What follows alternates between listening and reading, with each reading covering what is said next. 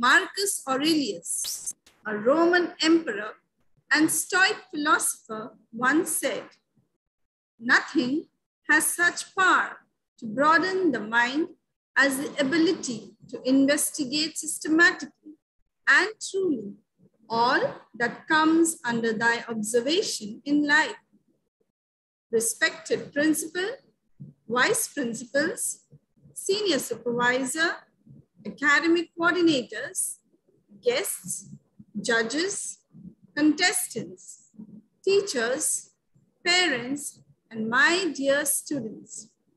On behalf of the Department of EVS, Indian School Al-Wadi Al-Kabir Primary Wing, I, Sagaya Mary, and my co-host, Bibi Khutuja, wish you all a warm good evening and welcome you all to the first ever happening event of Grade 5, Eureka, India at 75 Symposium. This initiative is taken by the Department of EVS of the Primary Wing to provide an opportunity to the students to broaden their understanding of a topic or a problem, to make decisions about the problem and propose solutions to it.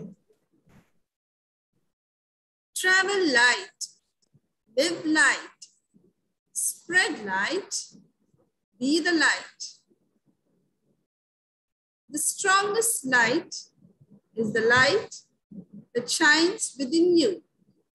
Use it to lead the way of your life. Let us witness the lighting of the lamp and commence the event.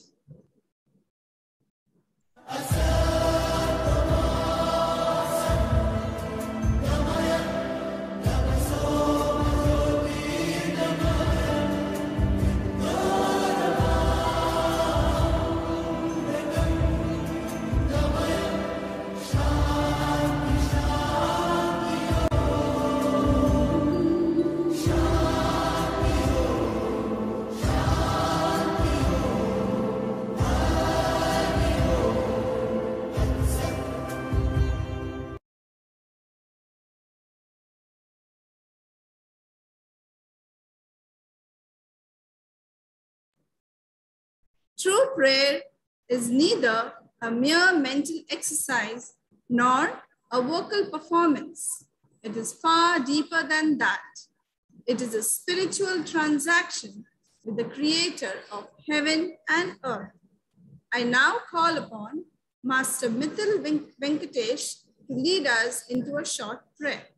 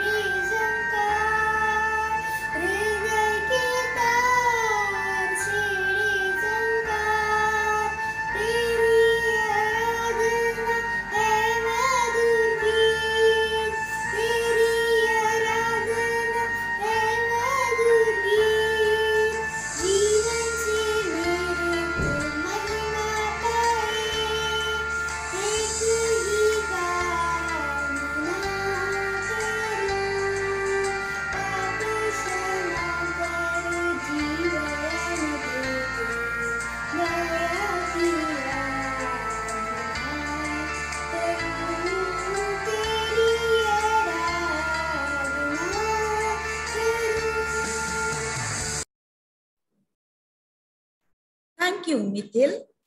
That was indeed soulful. Now, I call upon the Deputy Head Girl of the Indian School Al-Wadi Al-Kabir Primary Section, Miss Erina Jain, to present the welcome address for today's evening. A very cheerful evening to one and all present here. As we all have gathered here to celebrate 75 years of Indian independence together with Eureka, You Know, You Grow Season 4, on behalf of the EVS Department, I, Erina Jain, Deputy Head Girl of ISWK Primary, extend a warm welcome to our Principal, Vice Principals, Senior Supervisor, Academic Coordinators, teachers, parents, and all my dear friends. It is my pleasure to welcome our distinguished judges who are gracing the occasion with their esteemed presence. I also welcome all those enthusiastic audience who have joined us live on YouTube. Coinciding with the Azadi Ka Amrit Mahotsav, we at ISWK take the opportunity to commemorate this momentous occasion which has a very special place in all our hearts.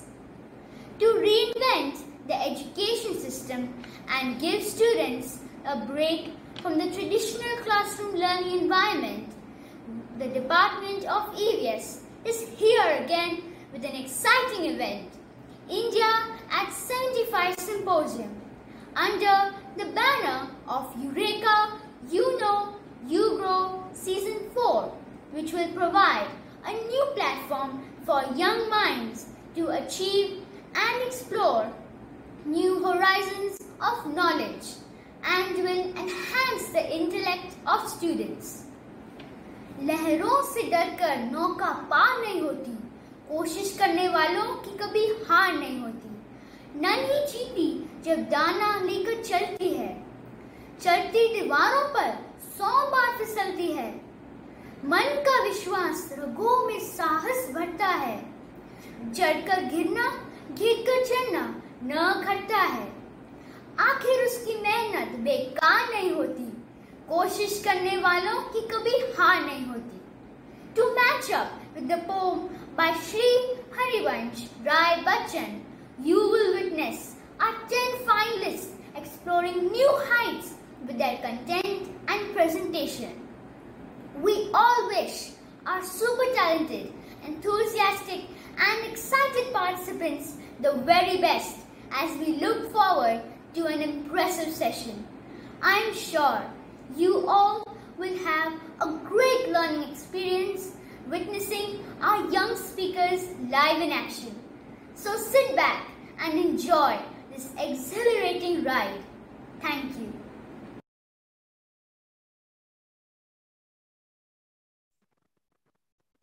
Thank you, Erina. That was a great start to the program. The fragrance of flowers spread only in the direction of the wind, but the goodness of a person spreads in all directions. The quote above is very myth-filling to our dear Vice Principals, Ms. Shashikala Prabhat and Mr. Ernst Schwan.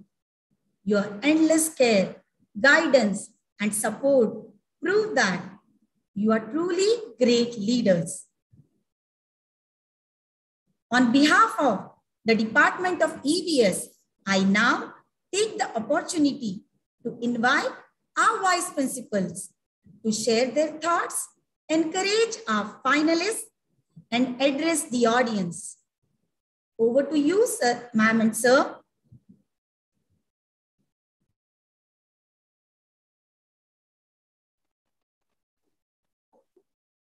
Shashi ma'am would go first. Okay, I think each of us are waiting for the other to start. Good evening once again to all our esteemed guests, our teachers, teachers and of course our students were all set to light the fire on stage, because I can see their confidence. And I also know that the three most important P's to the success of any event or any personal endeavor is planning, preparing for it, and also being persistent and determined about its success. And the EVS department is all set to see the success of this program. So it's all the best to the entire staff and all the best to our students too. Okay, do well. And also let me thank Neena ma'am as well as Suma for joining us this evening. Thank you very much. All the best once again. Thank you, ma'am. Thank you, Shashi ma'am. Once again, good evening, everybody, and a very special good evening to our two special judges. Children, as I said at the very start, the event itself is an important event because it's celebrating India at 75. And today, when we speak of, a lot of competitions that are taking place around us, it is so much to do with basically outside the science and technology and mathematics and whatnot and everything. This time we decided to throw this into your lap to see what you have to offer us when we talk about India at 75 from that perspective. Now, as Shashi ma'am said, those three important P's are there. I would say you've come this far because not, you're just anybody. No, you're not anybody. You come this far because you are somebody who has something in you, something more, something different. And you have that hunger in you to go for what is called as the best. So you are the best already from the group that has, participated along with you. And having come this far, you've got to keep telling yourself, you've got to be bolder, you've got to be stronger. And as they say in the Olympics, you got to be faster. Well, in this case, faster in memory and knowledge. Okay, so go for it. I wish all of you all the very best. May the best contestant win. And always remember, whatever you take away from here, whether you win or not today, what's important is you're taking away with you a very, very vital, piece of experience. This experience is going to definitely help you in the very next competition that you take part in. Because whatever you learn today is always an added block to your successes as you go along. It's not necessarily a gold, a silver, or a bronze. It's what you pick up with you and what you take along with you that is so, so very important. So once again, all the very best to all of you. I'm impatiently looking forward to, watch how our performers are going to do. And thank you once again and all the best. Thank you, ma'am. And thank you, sir. That was indeed motivating and inspirational. Leaders instill in their people a hope for success and a belief in themselves. Positive leaders empower people to accomplish their goals. It's my pleasure to invite our EVS Academic Coordinator, Ms. Ambika Padmanabhan, to introduce the judges for the evening who have accepted our invitation to share in this unique experience by serving as judges. Thank you, Ms. Mary. A cheerful good evening to one and all. We are very much honored to have two experienced judges amidst us who will assist us in getting a better judgment using their subject expertise and rich experiences in the field of pedagogy. With absolute pleasure and excitement, I introduce our first judge for the event, Ms. Suma Senu, Middle School Science Teacher of ISWK. She is a highly motivated, enthusiastic, and dedicated educator who wants all children to be successful learners.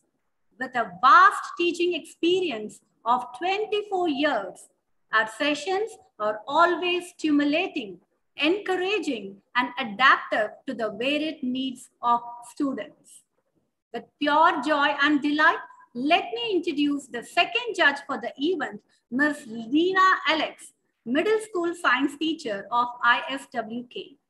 She is an enthusiastic teaching professional with around 22 years of teaching experience and has worked in few of the Indian schools in Oman.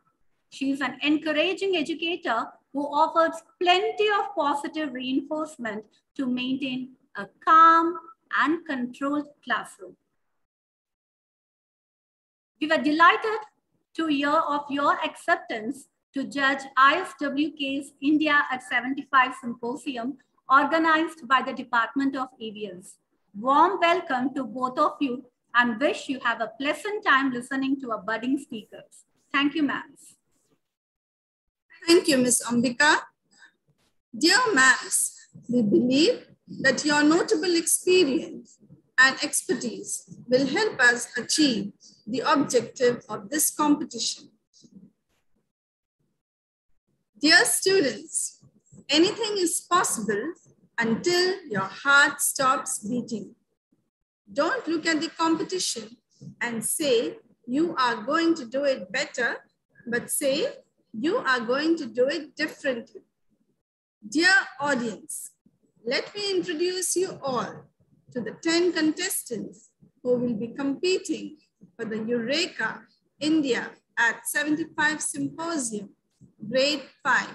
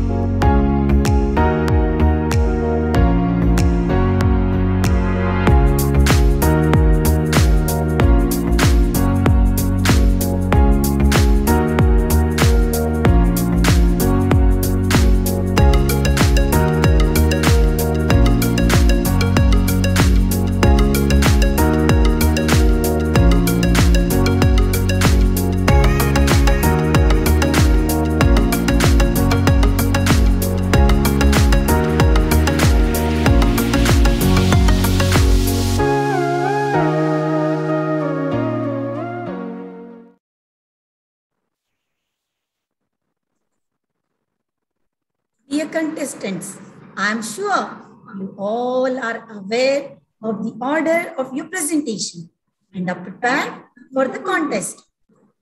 All the best to all our spontaneous, determined, ambitious, dynamic, and talented contestants of the evening.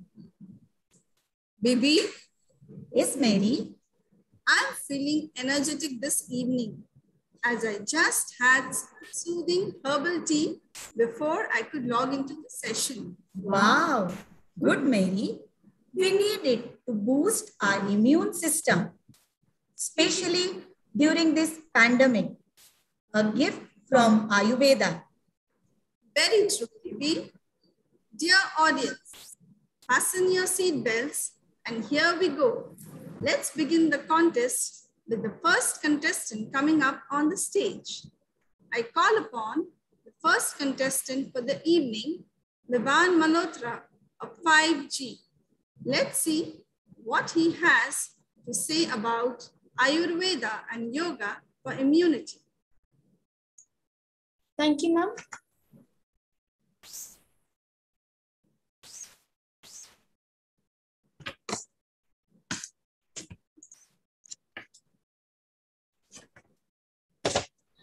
Tell me and I forget. Teach me and I may remember. Involve me and I learn. A warm good evening to one and all present here. Today, I will be speaking on the topic Ayurveda and Yoga for Immunity.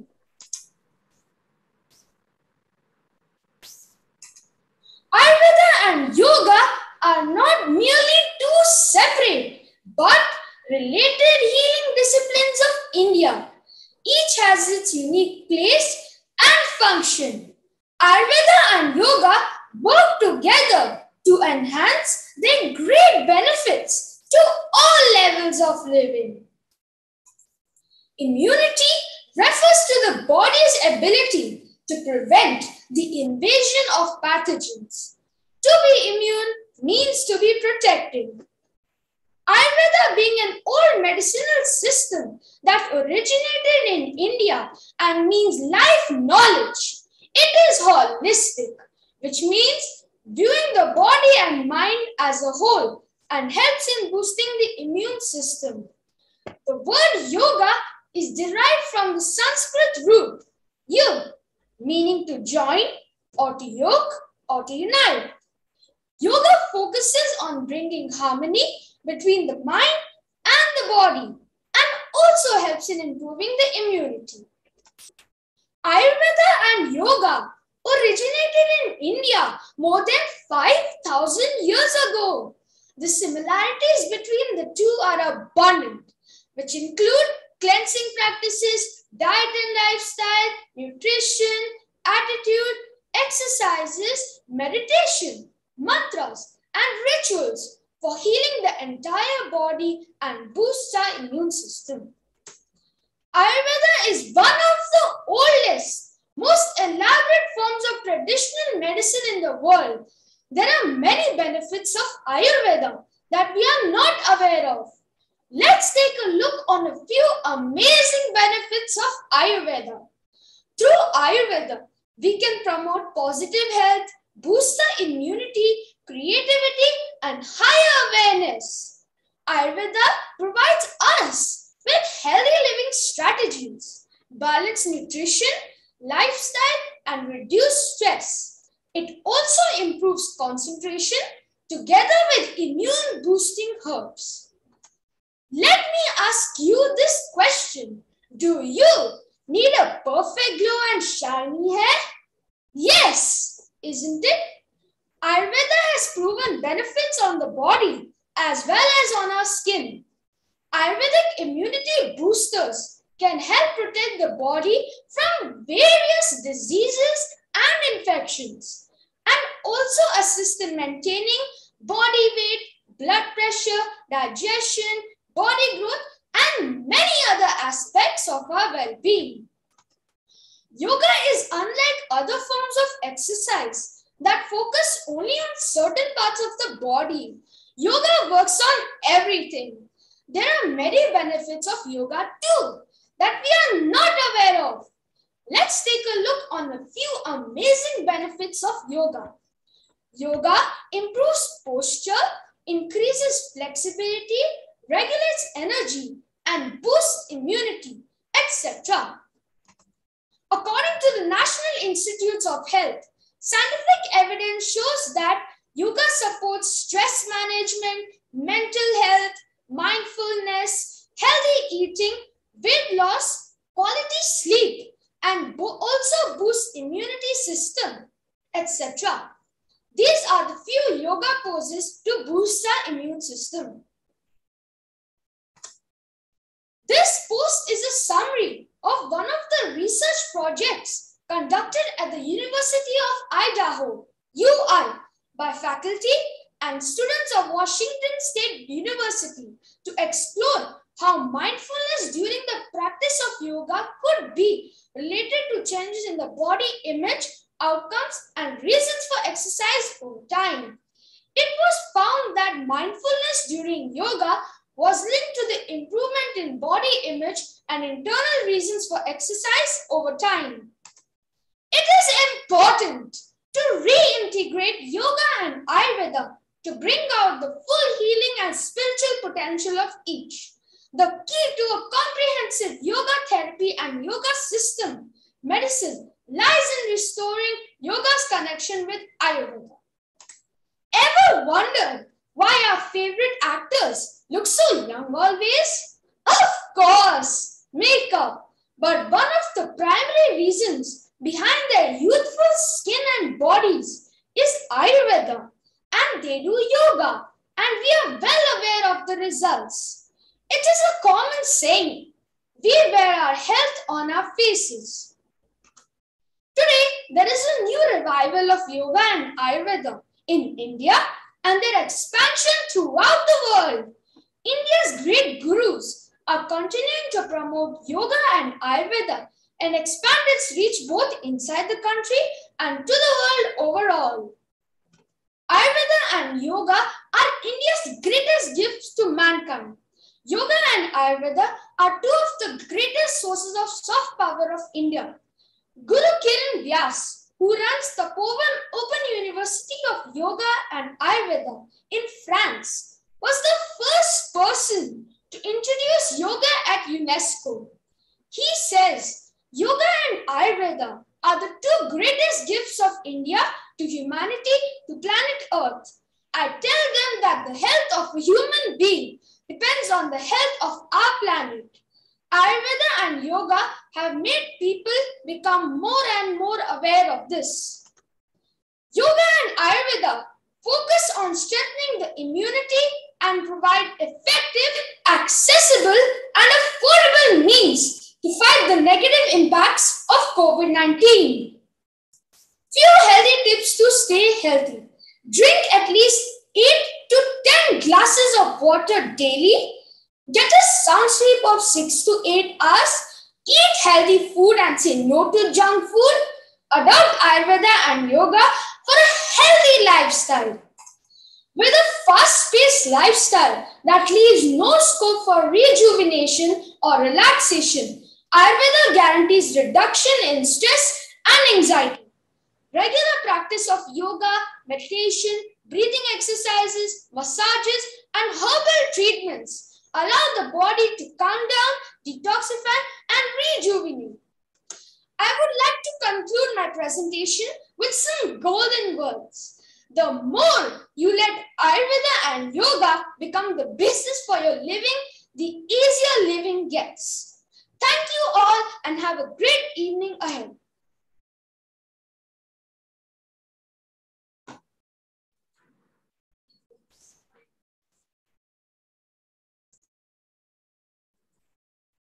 Any question, judges? Yes. Hi, Vivan. How are you? I could see some. Am I audible? Am I audible? Yes, ma'am. Yes. Okay.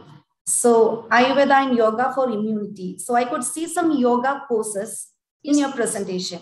So, I would like to know, how has yoga helped you in your life to bring out the best in you as a student? Ma'am, during exams, as you know, to reduce stress, we think so much, will we get good marks or not? So yoga is effective in that way, like it reduces stress and anxiety also. And breathing exercises also help in relaxing our mind. Thank you. Thank you very much. Welcome. No problem. All the best. Thank you. Thank you, dear Vivan. And thank you, ma'am. And do you know, Bibi, in the herbal tea, I added organic sugar to sweeten it. So it was like an icing on the cake. Yes, Mary, very true. Nowadays, many people prefer organic products as it is good for our health. Now, I call upon Lakshman Sriram of 5I to present his symposium on the topic Organic Farming in India.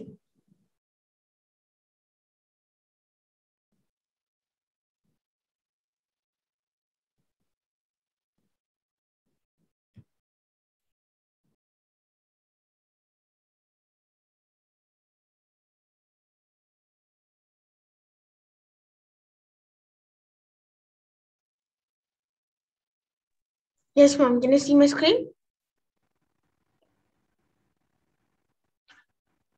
Ma'am, can you see my screen?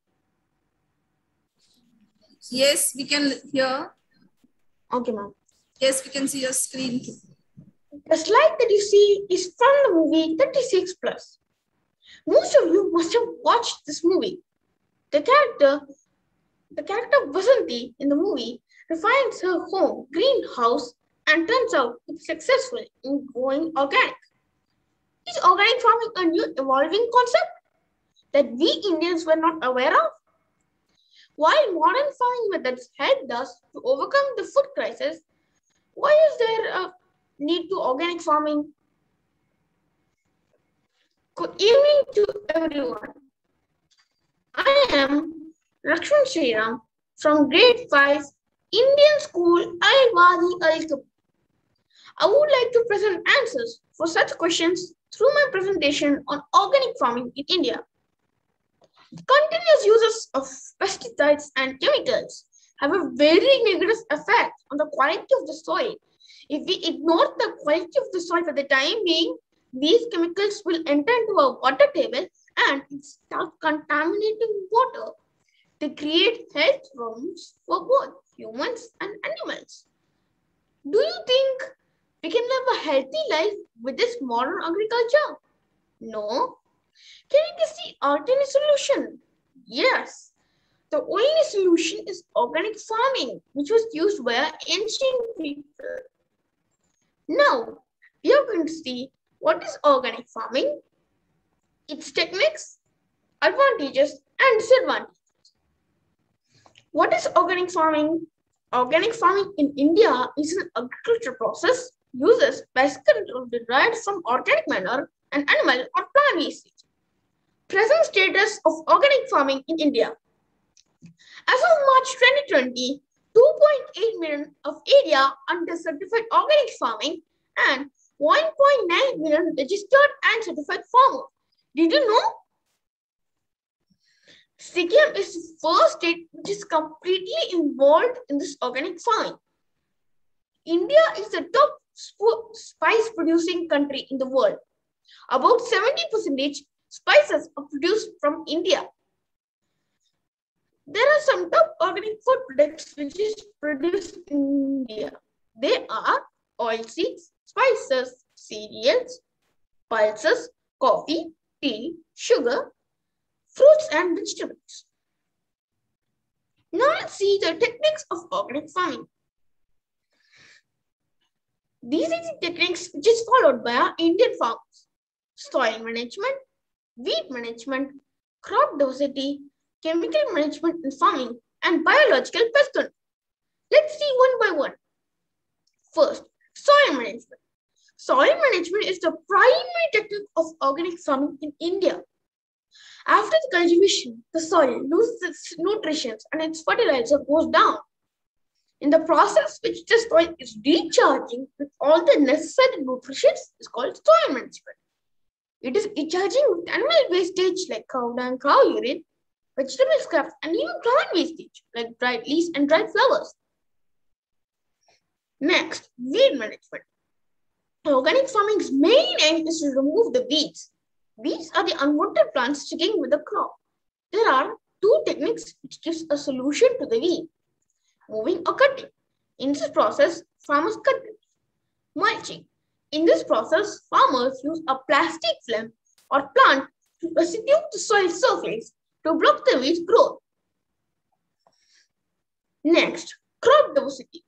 According to this technique, different crops can cultivate together to meet the growing demand for crops. And this is the most famous organic farming technique in India. Next, chemical management in farming. Natural or fewer chemicals like herbicides and pesticides are used to protect soil and crops. Proper maintenance is required throughout the area to control the other organisms. And the last one is biological pest control. Farmers use living organisms to control pests with or without the use of chemicals. Now let's see some advantages of organic farming. Maintains and enhances ecological balance. It means it acts as a nutrition to the soil rather than harming it. Increasing demand. We are not using these pesticides and chemicals, so the demand for organic farming is increasing. Environment friendly. It does not cause any harm to our environment. Inexpensive process. Use organic inputs. Healthy and tasty food. Organically grown food has more nutrition value and boosts the immune system. Now let's see some disadvantages of organic farming. Lesser. Yes, organic farming produces much less output than the modern agriculture farm. Higher prices. The prices are higher due to the higher demand. Shorter shelf life. It has a shorter shelf life due to the non-usage of artificial preservatives. Difficult to make mass production. Farmers find it difficult to accommodate mass production. Due to the higher demand and higher prices in the market, the organic foods are not available to everyone. So to overcome this, we can do organic farming in a small way than our home garden. Is it possible?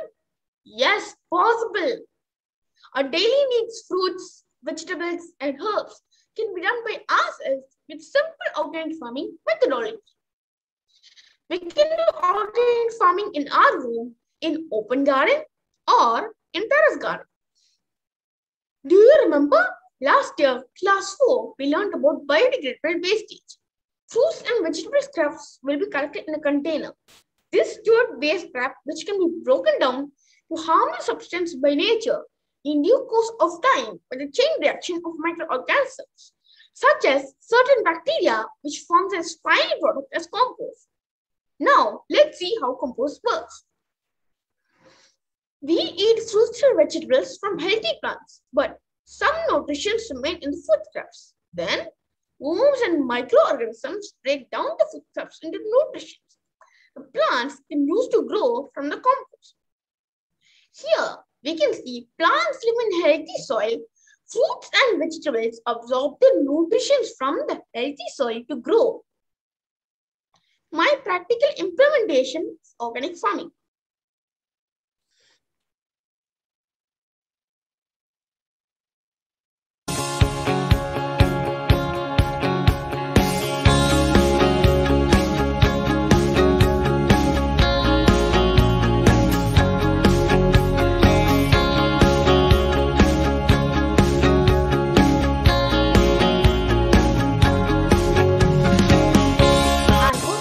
Had enjoyed this session and let's join hands with the farmers to grow our needy vegetables and herbs in a daily use by using organic way.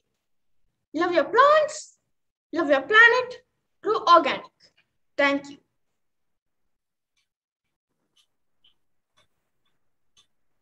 Any questions from judges end? Yes, ma'am. Lakshman, how are you? Yes, ma'am, I'm fine. Okay. So, in your presentation, you are just telling us about what you implement, right? Okay. Is it sufficient enough to meet all the needs of your family members? As far as we are trying to be organic. Okay. Thank you. Okay, ma'am. Thank you, dear Lakshman. Thank you, ma'am. Oh, how I wish I had a robot serving me one more cup of herbal tea, as I'm too busy to prepare a cup for myself. The days aren't far away when your wish will become true, Mary. It's going to be really interesting to see how society deals with artificial intelligence. But I'm sure it will definitely be cool. Very true, Bibi. Calling upon Vridha Fatima of 5H to deliver her presentation on artificial intelligence in schools. Thank you, ma'am. Is my screen visible? Yes, Vridha. Ma'am, is my screen visible? Yes. Good evening, dear judges, and a wonderful evening to one and all. This is Vridha Fatma from Class 5H. Today, I'm here with my presentation on the topic Artificial Intelligence in Schools. To start with, a quick comparison of human intelligence versus artificial intelligence. Human intelligence, as we all know, is natural, God-gifted, and enhances with its application. And so, humans are considered as the supreme creation of God. Artificial intelligence, on the other hand, is man-made and thus induced by humans into the machines or robots. It is precise, accurate, and retrievable on command. AI has already been applied to education, primarily in some tools that help develop skills and testing systems. Even in our country, India, AI can drive efficiency, personalization, and streamline admin tasks to allow teachers the time and freedom to provide understanding and adaptability, uniquely human capabilities where machines would struggle. Applications involve A. Differentiated and individualized learning. Adjusting learning based on an individual student's particular needs has been a priority for educators for years. But AI will allow a level of differentiation that's impossible for teachers who have to manage some 30 students in each class. The idea of customizing curriculum for every student's need is not viable today, but it will be for AI-powered machines. AI app catering to this feature is Freckle Education. Freckle Education is an app that fosters individualized learning by automatically creating lessons that fit each student's unique needs. B. Universal access for all students. AI tools can help make global classrooms available to all, including those who speak different languages or those with special needs. Inclusive education in true sense. Real-life implementation of this is BrainPower. BrainPower are computerized classes that automatically coach people with autism and other brain-related challenges. C. Automate admin tasks. AI makes a phenomenal grading tool. The advancements in AI could allow teachers to hand off all such admin tasks to an AI so that teachers can spend more time with students individually.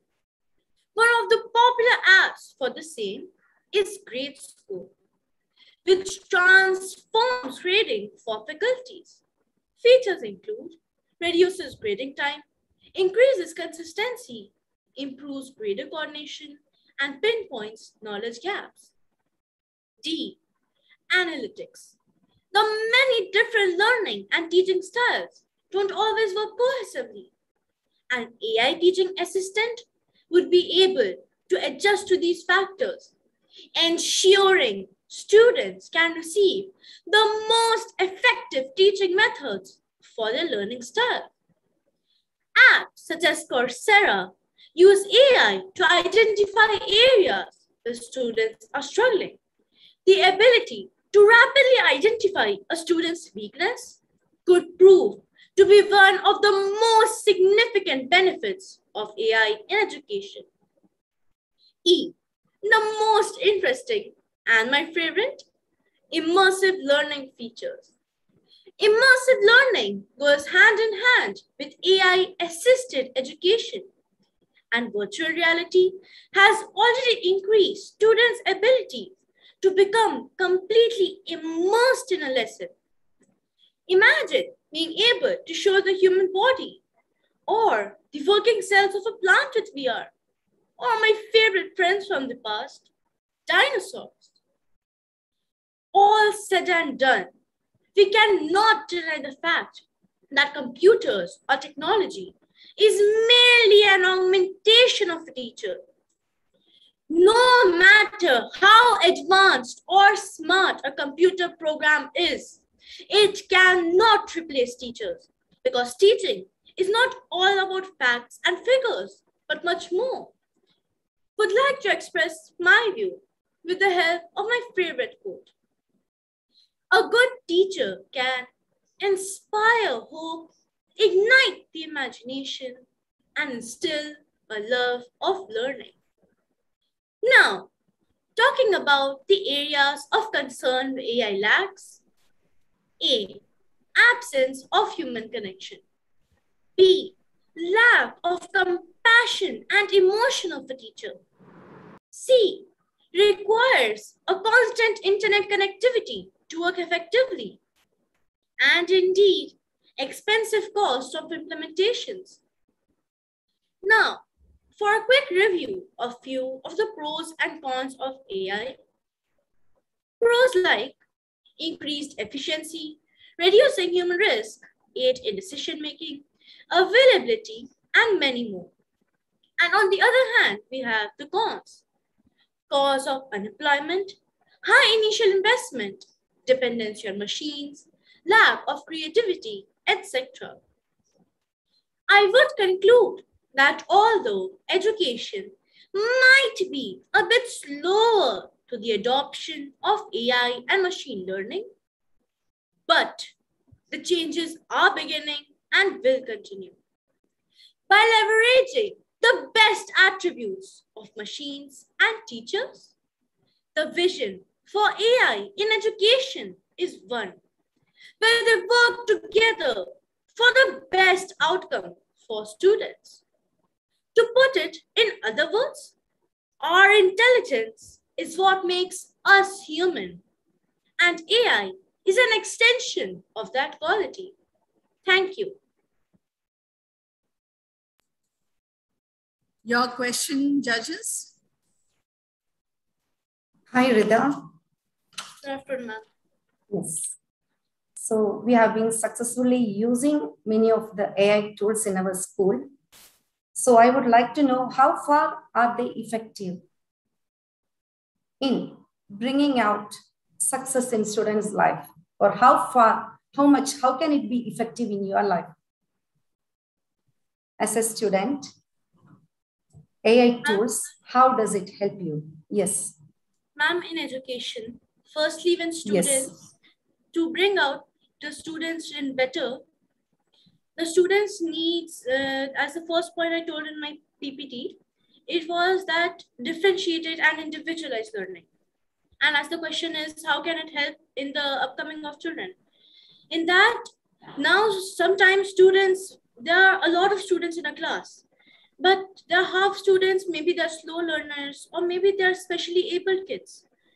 But a teacher, max to max, can give 20 or 30 minutes to a student because it has a goal to achieve, like 40 minutes it has to teach in the class. And that's why the children who are slow learners, maybe somewhere they can't understand the concepts, or maybe there are some things that they ask the teacher but still don't understand it. But AI, on the other hand, if we have AI, it can adjust learning for individual students' educational needs. If a student is not understanding in the way the teacher is explaining, the AI can change the learning according to the student's needs and teach the student so that the student's concept is clear. Okay. Thank you. All the best. Thank you, ma'am. Thank you, Rida. Thank you, ma'am. Do you know, baby? The other day in Mumbai, I had to pay 150 rupees for a small cup of herbal tea. And the amazing part is, they were not very comfortable with cash. Payment had to be done through Paytm or Google Pay. Yes, Mary, you are absolutely true. Status now is not whether you are awake or asleep. It is whether you are online or offline. Growing India is Digital India. Coming up next is Neil Bhambre of 5D to enlighten us on Digital India. Thank you, ma'am.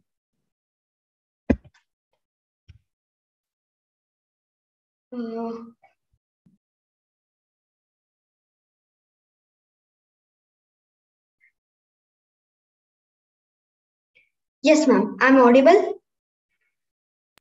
Yes, Neil, you are. My screen is visible? Yes. Thank you, ma'am. A very good afternoon to one and all present here. My name is Neil Praveen Bhamre, studying in Class 5, Section D. Today, I'm going to present on the topic Digital India. Before I start, let me ask you one question. I hope you all might have traveled by train in India. So, how do you guys get to know the current status of your train? Either you all keep on dialing 139 or you just simply download the app and check the location of the train in just a minute. I'm sure everyone will go for the second option.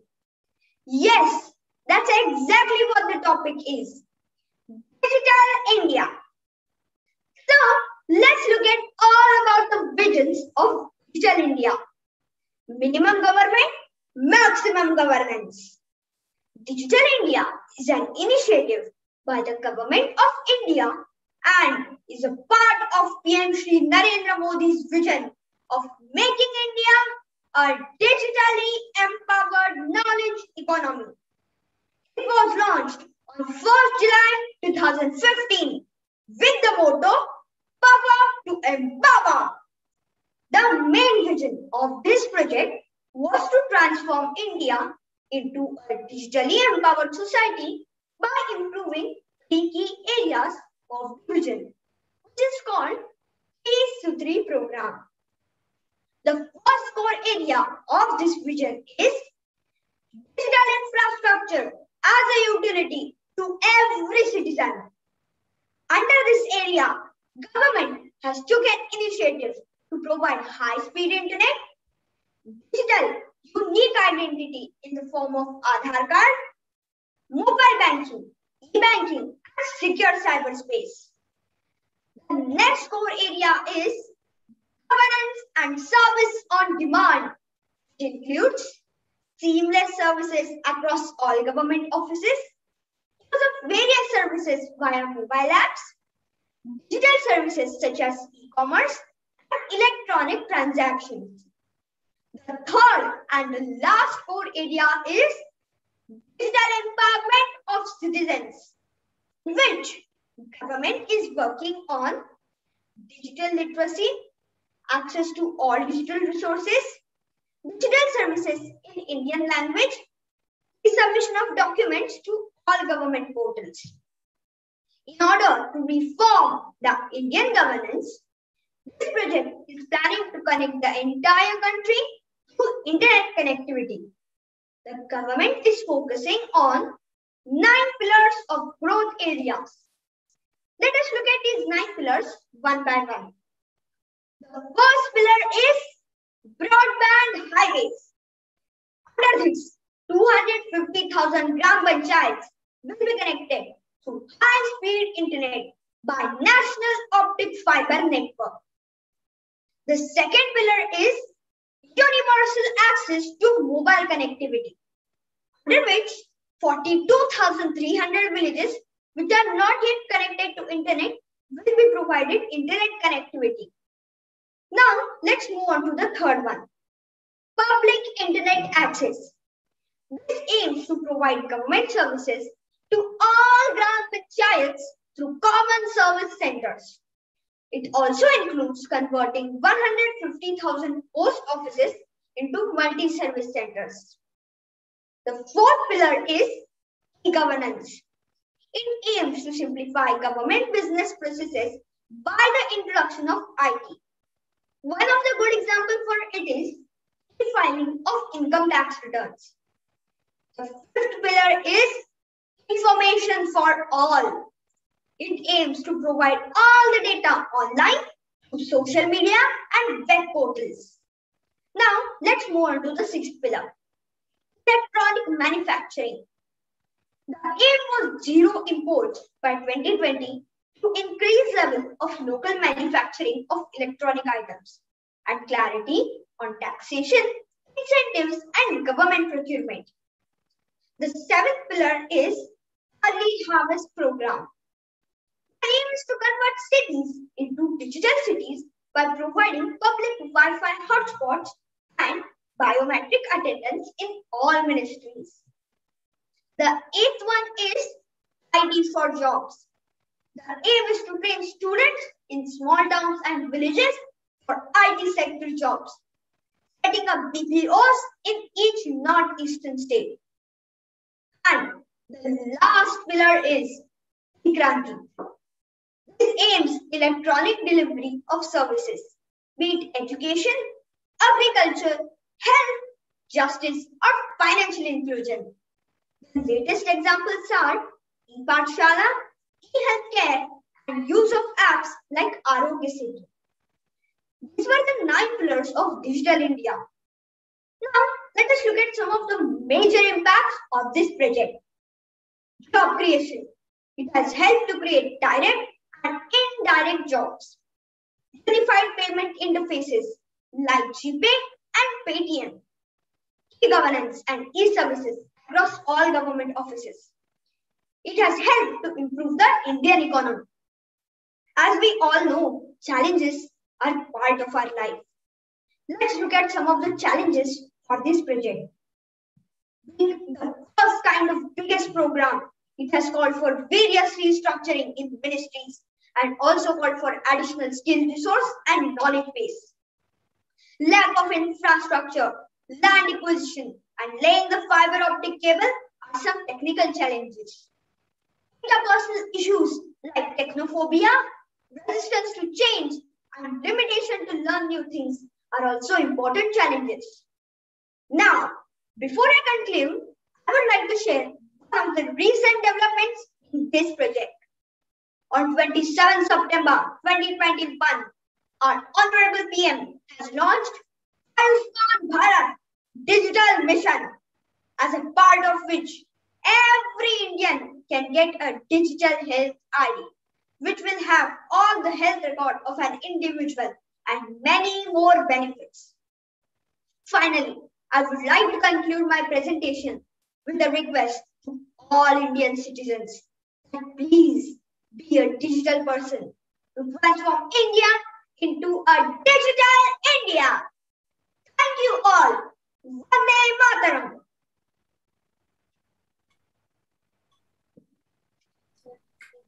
Thank you, ma'am. Judges, you may ask your questions. Good evening, Neil. Good evening, ma'am. How are you? How are you? Yeah, I'm fine. Thank you. Okay. So you explained many things about Digital India, right? Yeah, ma'am. So as a student, how you take the benefit of Digital India? Ma'am, now, like in this COVID situation, we are stuck at home. So we can't do many things. So Digital India is helping in that way. It has opened new apps like e-Pathshala, Arogya Setu, Oven app, and many more apps. So we are getting that benefit of Digital India. And even Amazon, we can order e-commerce, like it is an e-commerce. We can order things, saris, everything. So it is benefiting, it is a benefit for India and every citizen in India. Okay, thank you. Thank you, ma'am. Thank you, Neil. Thank you, ma'am. Our country, India, is among the uppermost countries in the world in the field of scientific research. The science of today is the technology of tomorrow. Exactly, with this key point. Here we have our next contestant, Safin Sarfraz of 5F, to present his findings on contribution of India to science and technology.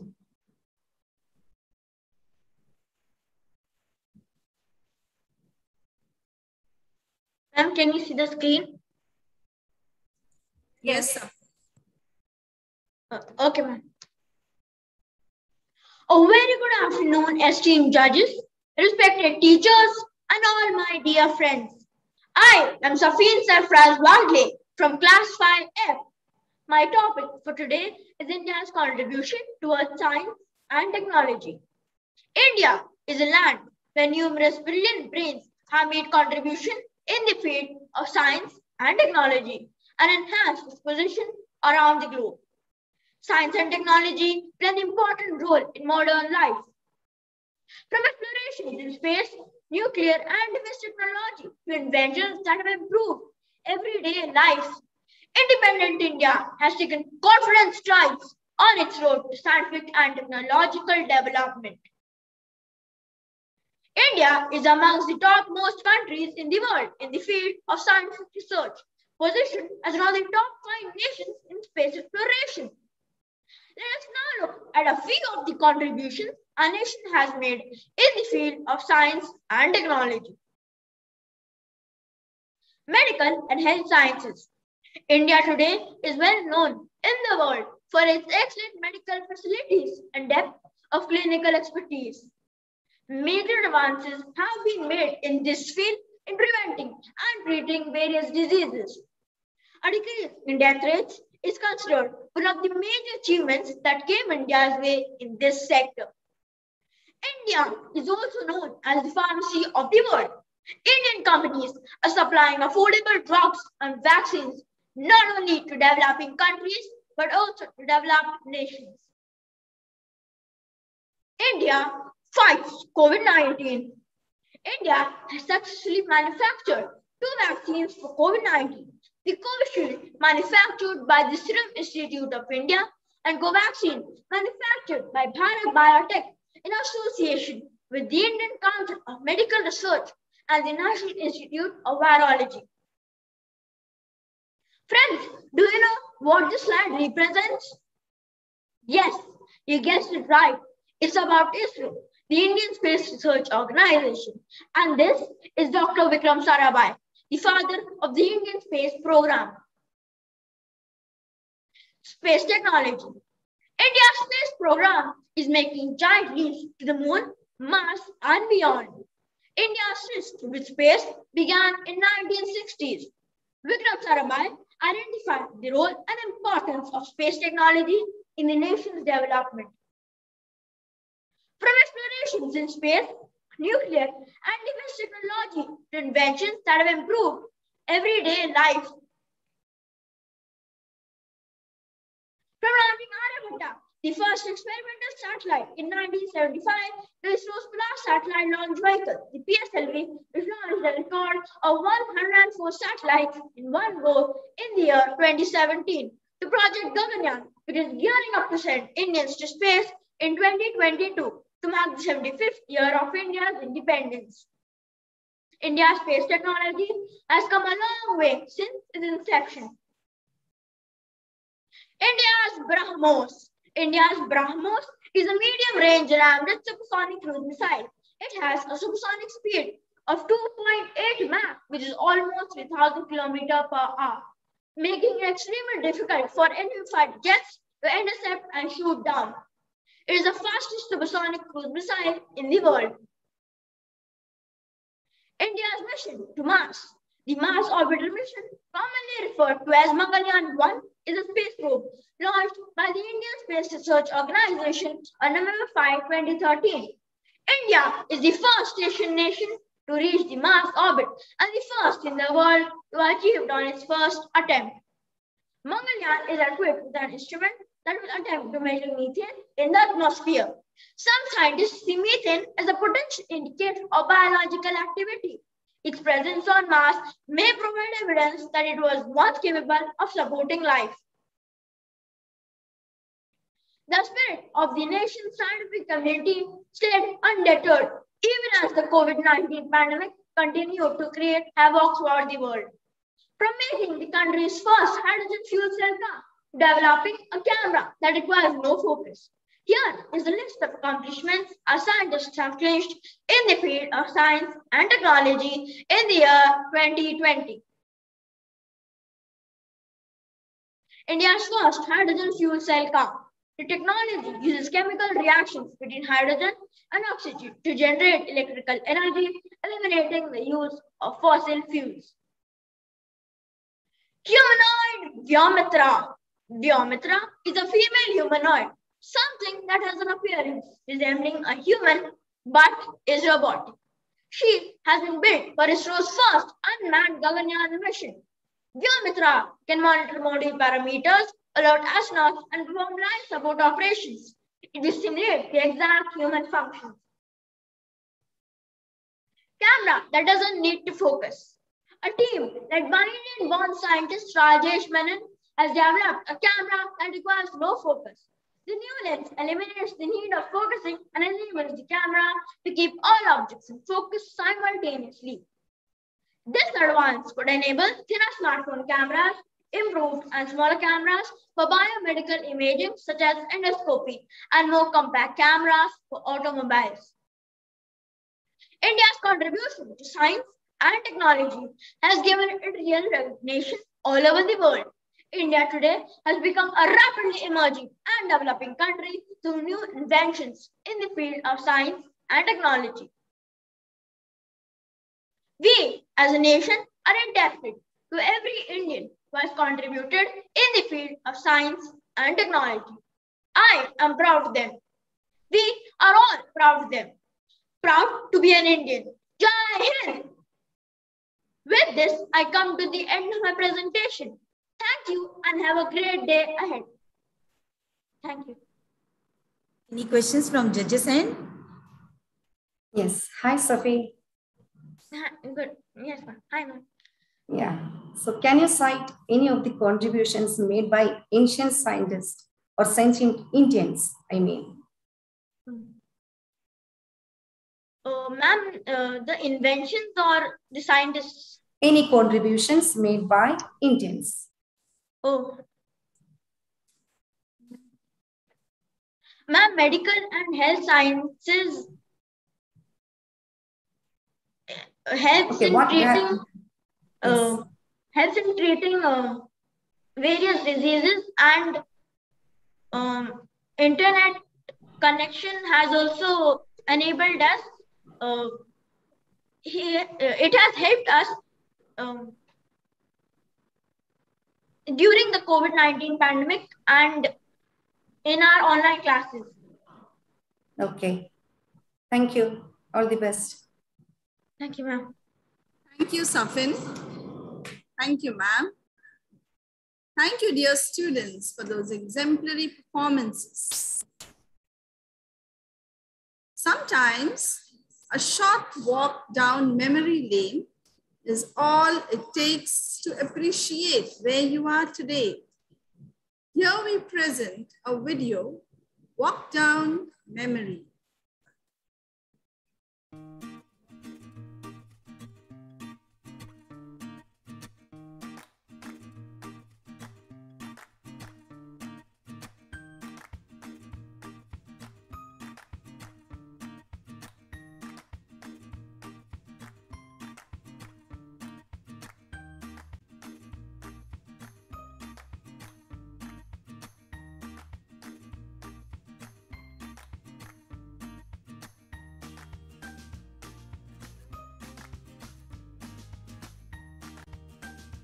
I'm a former student of ISWK Primary. Currently, I am in class 7. At ISWK, we learn that mistakes are a tool and we should make the most of every opportunity. Kindness, honesty, respect, responsibility. ISWK hasn't just taught us the meaning of these virtues, they are woven into us, instilled by example and reminder. Over the first 5 years, the lessons I learned at ISWK were very interesting. But the best part about school was the smiling faces of my teachers and different events and competitions.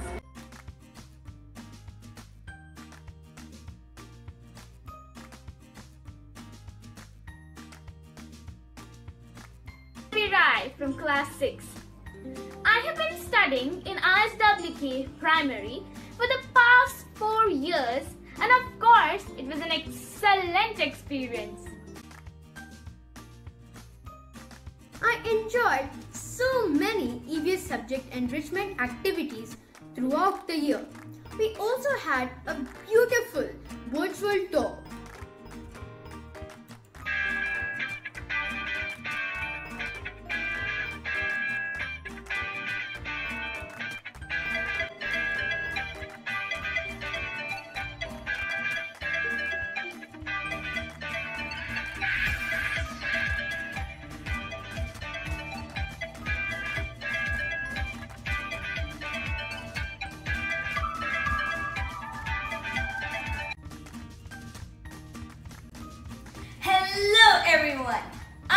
Fatima, a proud ISWK of grade 6.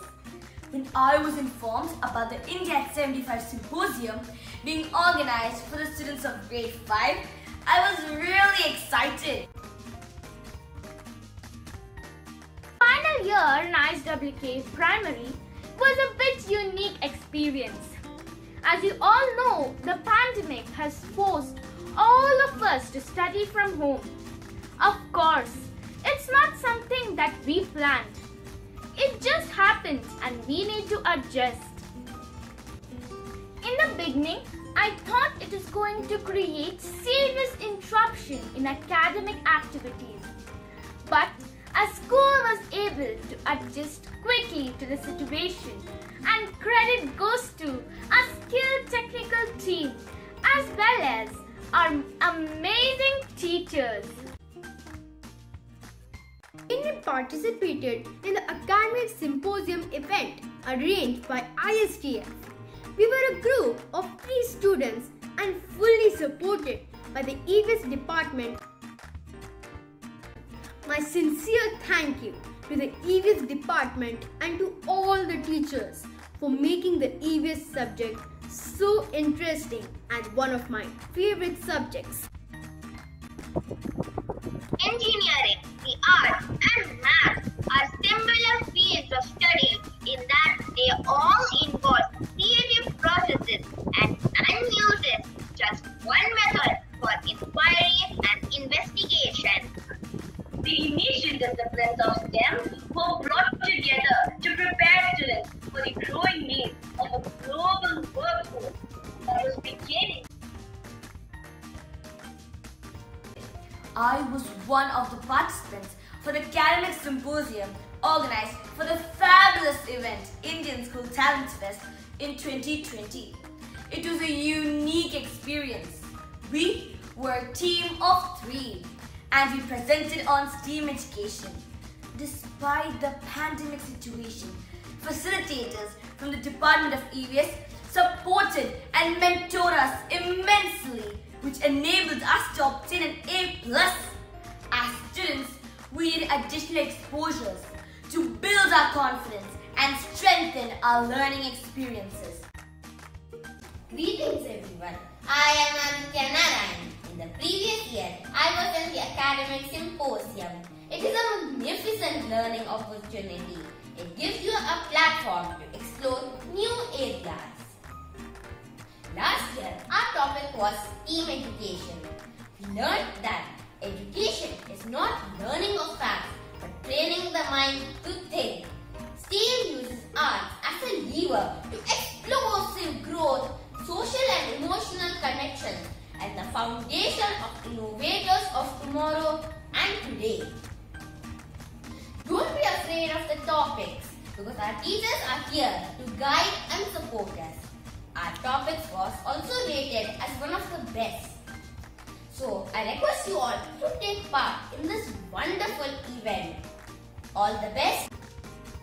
I sincerely recommend and encourage my juniors to make the best use of the opportunities provided by ISWK and actively participate and give in your best for the India at 75 Symposium. Best wishes to all of you. Hello everyone, I am Riddhi, an ex-ISWK and currently studying in the school in India. It gives me immense pleasure to be sharing my experiences in ISWK primary. As Albert Einstein had once said, education is not about the learning of the facts. It is about the training of the mind to think. I can certainly say that ISWK firmly believes in this. The enrichment activities and the quiz programs organized by the Department of EVS helped my mind to think better. Various platforms are provided so that I could enhance my skills. I was one of the second prize winners in the Cyber Brainathon Season 2, an inter-school science and technology quiz organized by the Department of EVS. I'm truly grateful to all the EVS teachers who went out of the way to train us for the quiz. Thank you so much, teachers. Today, I'm extremely happy to know about the India at 75 Symposium. organized for grade 5 students by the Department of EVS. I am very confident that it will be a great learning experience, not only for the finalists, but also for the audience. I wish you all the very best. I will be watching it live to cheer you on.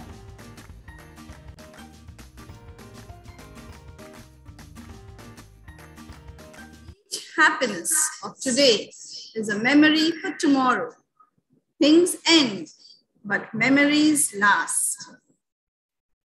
Let's move on to the next segment of today's event. The health of soil, plant, animal, and man is one and indivisible. That really makes sense. I now call upon the sixth contestant, Sandria Reen of 5E, to enrich us about organic farming in India. Thank you, ma'am.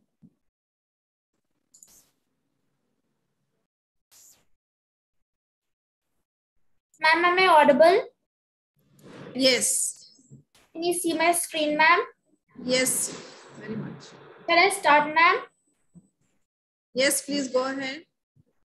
How can we make sure that the fresh fruits and vegetables we buy are really fresh? When you go to the supermarket to buy fruits and vegetables, you might have seen a section for organic produce. Which type of vegetables and fruits do you select? Organic or conventional? Let's think it out. After checking the price of the organic produce, obviously we will buy the regular conventional fruits and vegetables. Why is it so? Did you ever think our farmers make these organic foods and why is it costly? Let's check it out. Good day to all of you. I am Sandra Reem Prashant of class 5E presenting organic farming in India. Let's look at the contents of today's discussion. Brief history, what is organic farming? Principles, components, reasons to promote organic farming, status of organic farming, popular organic brands, and finally, implementing organic farming at an individual level. That is a surprise at the end. Okay, take a look around the brief history. Do you agree that cultivators of the earth are the most valuable citizens? Yes, of course, we have to agree with that. Because agriculture started along with human civilization, but it was totally dependent on nature. Let's watch this video which clearly depicts that green revolution results in a depletion of fertility of soil because of rapid use of chemicals. Hence, we are to move towards sustainable agriculture methods. Organic farming is a solution for this, even though it is an old agricultural practice. Now let's look at the definition of organic farming. Organic farming is a sustainable farming method of raising crops in such a way that the soil is kept alive and in good health by the use of organic wastes. Let's look at the principles of organic farming. There are 4 main principles: principles of health, ecology, fairness, and care. Now keep an eye on the 4th content, that is the components of organic farming. The first component is crop rotation. Growing crops on sequential rotation in the same field helps to replenish the soil with nitrogen. Then biological management using biopesticides and natural enemies. Animal husbandry, biofertilizers, manures, vermicomposting, and green manures. In this picture, we can see the agriculture system that works in harmony with nature. We can grow animals and animal waste can be used as manures. We can also follow crop rotation and intercropping system. Now let's look at the reasons to promote organic farming. Eco-friendly, healthy and nutritional food, free from GMOs, and well-balanced soil and its conservation.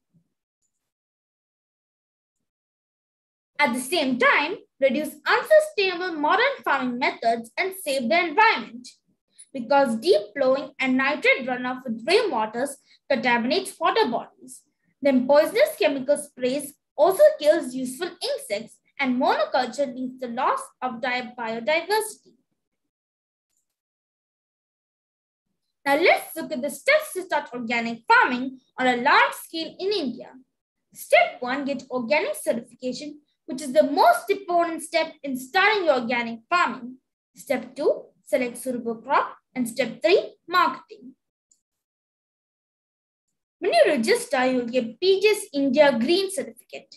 And after 3 years, you'll get PGS India Organic Certificate. This is the symbol of the India Organic Certificate for exporting the organic products. Let's look at the status of organic farming in India. India introduced the organic farming policy in 2005. Approximately 2.78 million hectare area is used for organic cultivation. Madhya Pradesh is the largest producer of organic products with 0.76 million hectares of area, along with Rajasthan and Maharashtra. Around 150 million farmers are directly connected with the farming sector. The world's first fully organic state is Sikkim, and other 2 states are Tripura and Uttarakhand. Studies show that the states which are given in blue color are the best places suitable for organic farming because the soil is rich in organic carbon. These are some of the popular organic brands of India. And also here are some of the certified organic online stores and web addresses. Let's look at the case study. Uyir is a natural farmer society in Tamil Nadu having 64 members undertaking organic farming and the marketing of the organic products. These are some of the exported organic produce from India to mass supermarkets.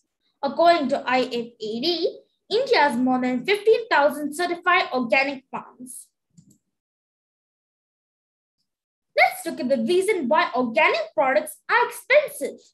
Because complex certification process, high production cost because of more labor input and inadequate infrastructure.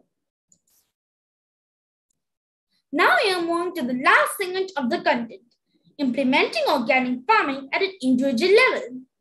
As the population of the planet is increasing at an alarming rate and providing food for the world has become extremely difficult.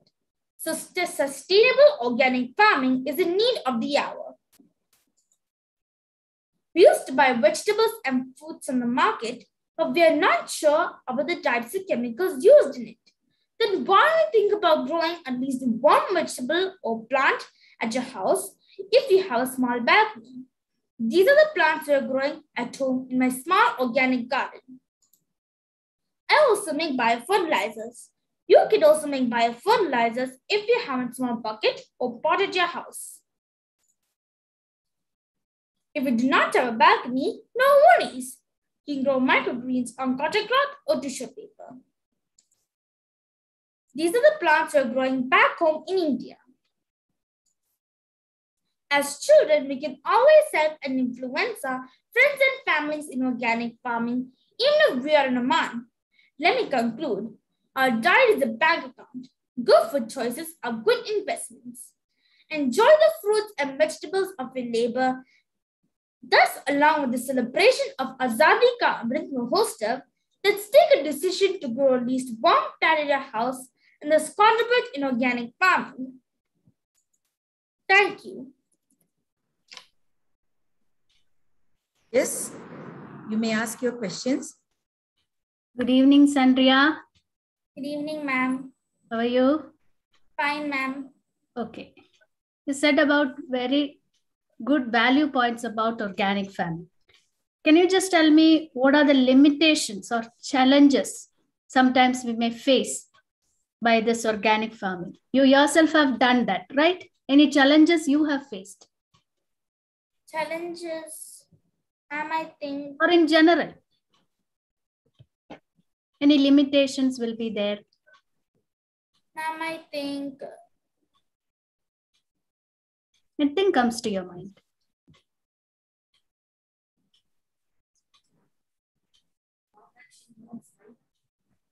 I'm sorry, ma'am, I will refer it. No problem. Thank you, Sandria. Thank you, ma'am. With absolute conviction that organic farming delivers the highest quality, best tasting food produced without artificial chemicals or genetic modification, and with respect for animal welfare and the environment, while helping to maintain the landscape and rural communities. Here comes Janelle of 5J to deliver her presentation on organic farming in India. Thank you, ma'am.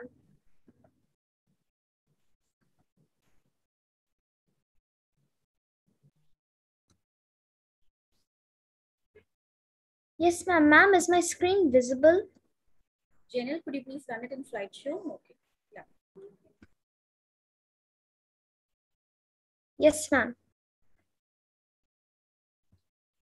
Dear judges and friends, I had to come urgently to India and our house is near the road and I'm sitting in a quiet corner of the house. But if you hear some sounds of traffic in the background, I'm very sorry about it. Please excuse me for that.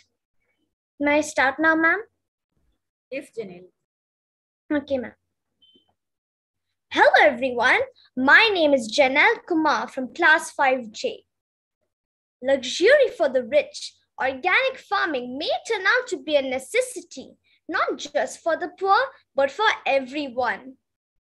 And I come from a land where people believe that agriculture is our culture. It gives me immense pleasure to present about the topic, organic farming in India. Hey, who are these guys? Do you know them? Of course, they're the Croods, and the story of farming begins with them. People like the Croods lived thousands of years ago and were called early men. Early men were hunter-gatherers. They would hunt animals or gather fruits and vegetables from plants and trees. When the animals moved away, he would move as well.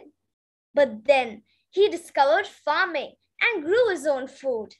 This happened more than 10,000 years ago. Organic farming was practiced in India since thousands of years using organic techniques where the fertilizers and pesticides were obtained from plant and animal products. Since then, the population began to increase and more food was needed. After independence, India witnessed a severe food crisis. So people began to use science to find new ways to produce more food. The Green Revolution of 1970s changed the situation, making India from being a food importer to becoming a food exporter by 1990. Under the leadership of former Prime Minister Mrs. Indira Gandhi, India increased its production of food grains, especially in areas like Punjab, Haryana, and Uttar Pradesh.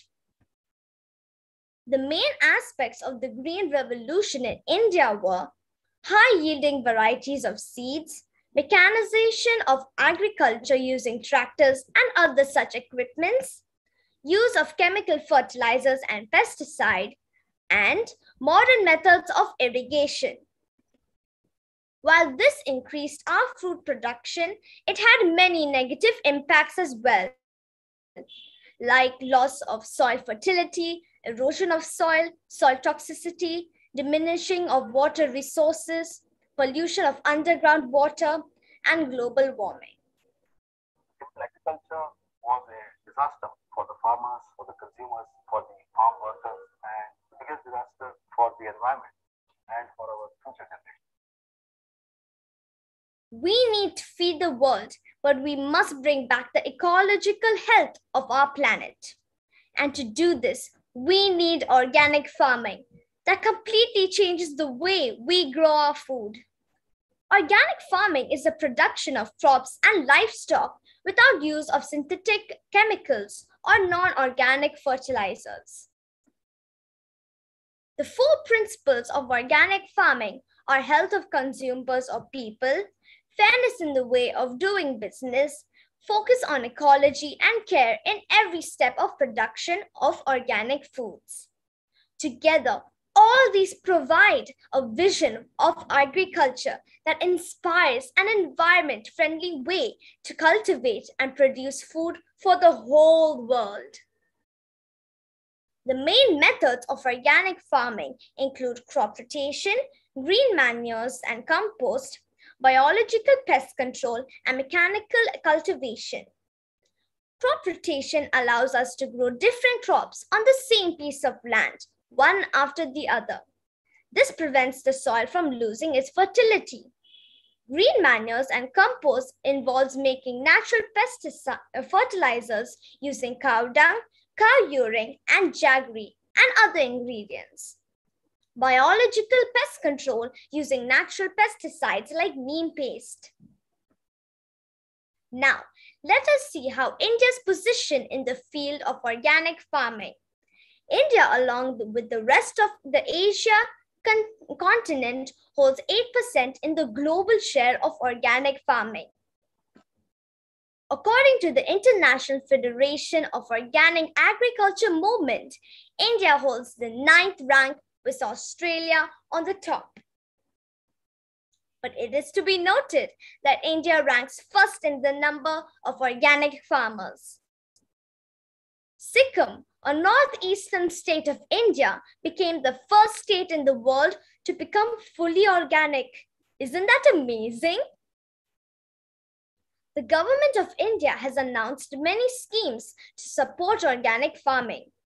Mission Organic Value Chain Development for Northeast Region and Paramparagat Krishi Vikas Yojana, introduced in 2015, are 2 such examples.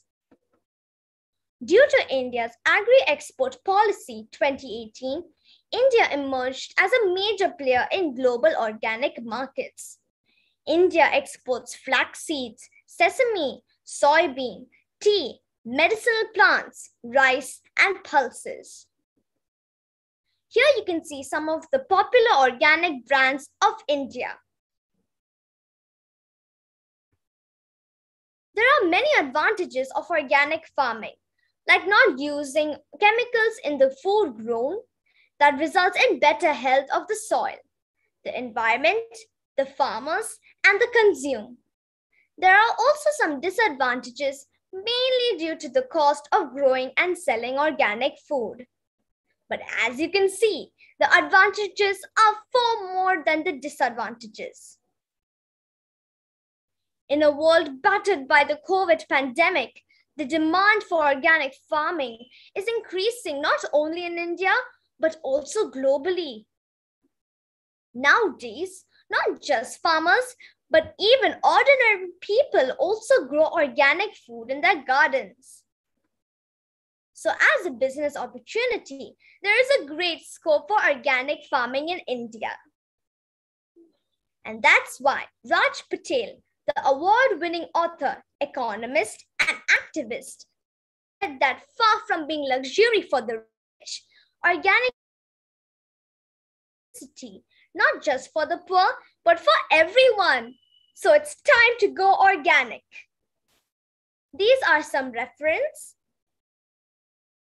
I thank everyone for the opportunity given to me. Jai Hind. Your question, judges. Hi, Janine. Hi, ma'am. As you mentioned in your presentation, Green Revolution helped our country to overcome the food crisis. So why should we go back to organic farming? I need your opinion. Yes, ma'am.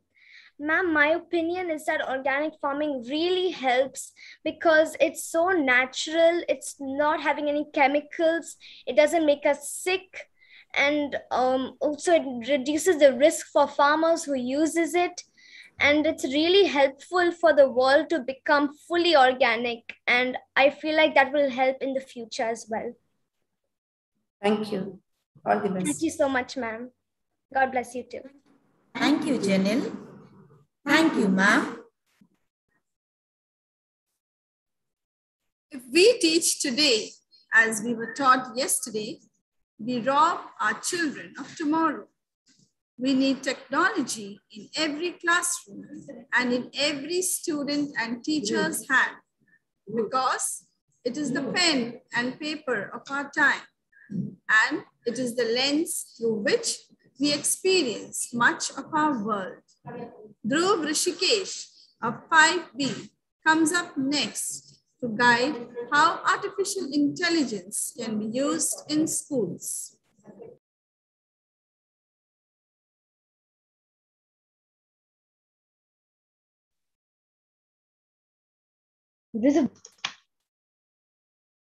Okay. Good evening, vice principals, teachers, audience, and my dear friends. I am Dhruv Rishikesh from class 5B, and today I'm going to present the topic. AI in schools. Firstly, I have a challenge for you, my dear friends. This is a 10-second challenge. You will try and have to read some text that I give on the screen. This text will be very jumbled, so please try and take your time. In 3, 2, 1.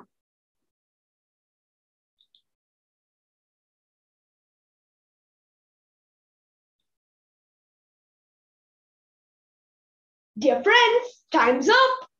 Now I'm sure that none of us could even read one single word. This is what dyslexic students see when they are trying to read a normal text. I'm sure that we all are now intrigued in the topic dyslexia. Let's understand, what is dyslexia?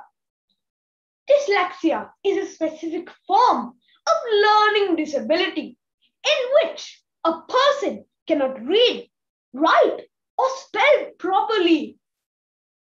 Unlike other learning disabilities, dyslexia does not affect the IQ level of a person. Teachers usually identify students with dyslexia when they show symptoms such as reading well below the expected level for their age, difficulty understanding what is just read or heard, problems seeing relationships between letters and words. Now let's see the dyslexia rate in India. According to Kulkarni and others, in 2011, dyslexia rate in India has increased exponentially in the past 10 years. 35 million students in India are dyslexic. This is a huge problem. But there's always a solution if we can identify it. And the solution to this problem is AI. Today, in my presentation, we will explore the possibilities of AI and how it can help students achieve dyslexia. AI can help in early diagnosis of dyslexia, teaching reading and helping writing. Let's move on to the first tool, that is Lexplore. Lexplore was created by Karolinska Institute in Sweden. It was created in 2016 in Sweden and later migrated to USA in 2017. Lexplore uses AI to diagnose dyslexia and identify children's reading and writing difficulties. Let's see a video to understand Lexplore even more. As you can see here, there are many circles. These circles represent how much time the reader has spent on the word. The bigger the circle, the more time the reader has spent on the word. The lines indicate the eye movement of the reader, and hence it proves that we can cheat dyslexia with Lexplore. Let's move on to the second tool, that is Azure Immersive Reader. Microsoft's Immersive Reader has features such as improved readability, highlights parts of speech, displays pictures for common words, reads content aloud, converts speech to text, and splits words into syllables. Now let's see a success story from Mark. This is Mark. He is a normal kid, just like all of us, and he's my friend. But he is dyslexic and cannot read or write properly. Now let's find out how Microsoft's Immersive Reader has helped Mark cheat dyslexia. As you can see here, Mark is reading perfectly fine with Microsoft's speech-to-text option, and he's able to do our everyday things with Microsoft's many other options. He is living his life to the fullest potential now. Let's see my proposed solution in a nutshell. Azure Immersive Reader combined with Lexplore can bring wonders to the lives of students with dyslexia, especially in India. Now let's discuss the implementation cost. It costs 680 rupees per student per year for Lexplore, and Azure Immersive Reader comes free with Microsoft 365 and can be bought separately per student per year for 95 rupees. That means for a whopping 775 rupees per student per year it will cost. Now let's see the benefits. It empowers the teachers and empowers the youth of all abilities and disabilities. AI helps to achieve our Prime Minister's vision of self-reliant India. In conclusion, education is a universal human right. It is estimated that 1 in 3 school children have learning disabilities. Lack of specialized teachers is a major barrier to refuge such students. I hope my country will help to cheat the education system for dyslexic students so that we can eliminate the disparities and inequalities with my proposed solution. These are the references which I've used in my presentation. You may take a screenshot of them. If you have any queries or you want to know more about me, visit www.itsdrops.com. I repeat, www.itsdrops.com. Dear friends, I'm waiting. Now it's time for the Q&A session. Over to the judges for the Q&A. Thank you.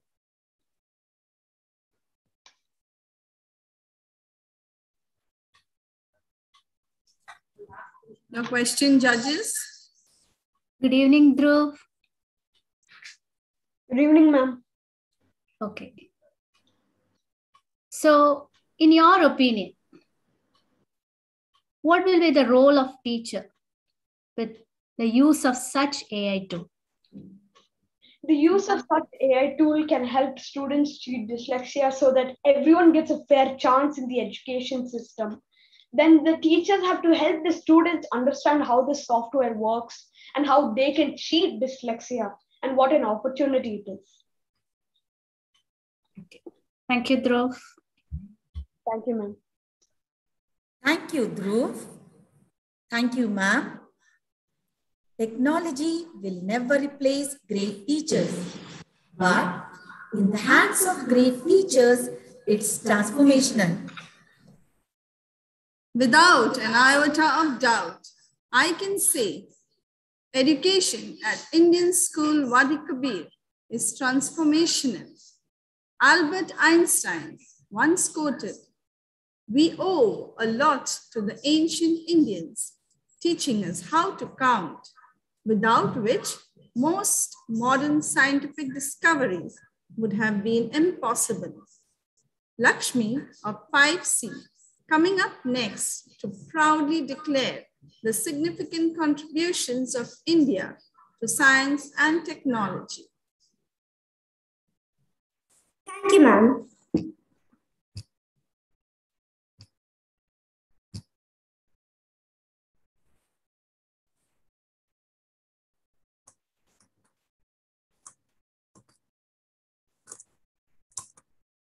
What is the first sound that you hear in the morning? Most probably, it must be the ringing of an alarm clock.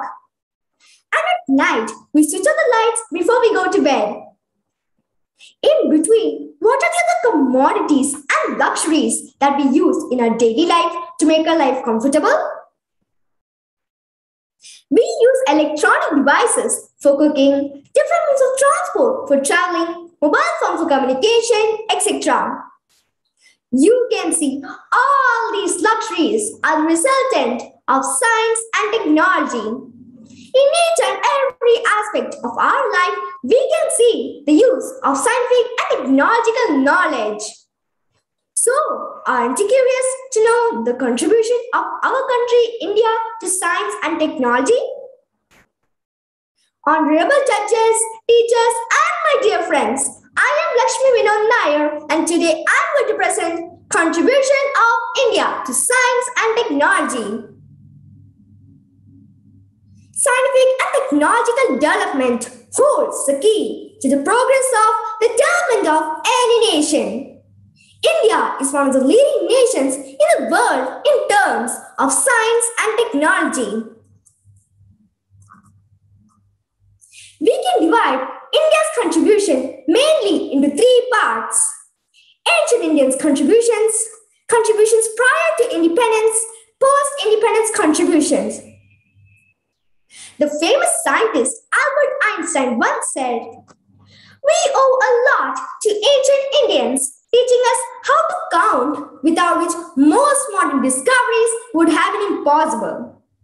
Let us take a look upon some contributions of ancient Indians to science and technology. The idea of zero. The famous mathematician Aryabhatta was the first person to create a symbol for zero, which is one of the most important inventions of all time. Plastic surgery. Sushruta Samhita, written by Sushruta, is considered to be one of the most comprehensive textbooks on ancient surgery. Astronomy. Aryabhatta, the famous mathematician and an astronomer, whose book Aryabhatiya represented the pinnacle of astronomical knowledge. Later, in 19th and 20th century, prior to independence, many famous scientists were born in India, contributed to scientific and technological development. Here are some few contributions among them. Sir C.V. Raman won the Nobel Prize in 1930 for his discovery Raman effect, the light scattering theory. J.C. Bose proved that plants also have life. He was a multi-talented scientist who also invented wireless communication. Homi J. Bhabha, mostly known as the chief architect of Indian nuclear program, had established two great research institutions, namely Bhabha Atomic Research Center, Tata Institute of Fundamental Research. After independence, there was a dramatic development in the field of Indian science and technology, especially in space science, agriculture, and healthcare sector. Dr. Vikram Sarabhai initiated space research and helped develop nuclear power in India. He established INCOSPER, which was later renamed as Indian Space Research Organization. Later, Dr. APJ Abdul Kalam became the head of ISRO. Dr. Kalam developed Agni and Prithvi missiles. Under their leadership, India has built satellites and PSLV. India also sent probes to Moon and Mars, which includes Aryabhata, Chandrayaan, and Mangalyaan. Apart from India's own satellites, India has launched 328 satellites from 33 different countries till date. India is among the top most countries in the world in the field of scientific research and space exploration. Technology has brought a revolution in the field of agriculture. Dr. M.S. Swaminathan, the father of Green Revolution, developed high-yield varieties of grains, and India became self-sufficient in food grain production. India's agrarian culture and varied regional climate, along with modern technology, have significantly contributed to the global food basket. India exports varieties of rice, wheat, pulses, spices, fruits, and vegetables to various countries. Dr. Verghese Kurian, the father of White Revolution, has enabled India to become the largest milk producer in the world. Now, in healthcare sector, India is known as the pharmacy of the world. Do you know India is contributing 60% to the global vaccine supply to fight against COVID-19 pandemic? Apart from these, technology has made changes in education sector, IT field, rural development, etc. If we take globally, India ranks third in scientific and technical manpower, third in number of scientific publications, fifth in overall activities of Space Research Organization. India's contribution to science and technology always makes us feel proud to be Indians. Jai Hind.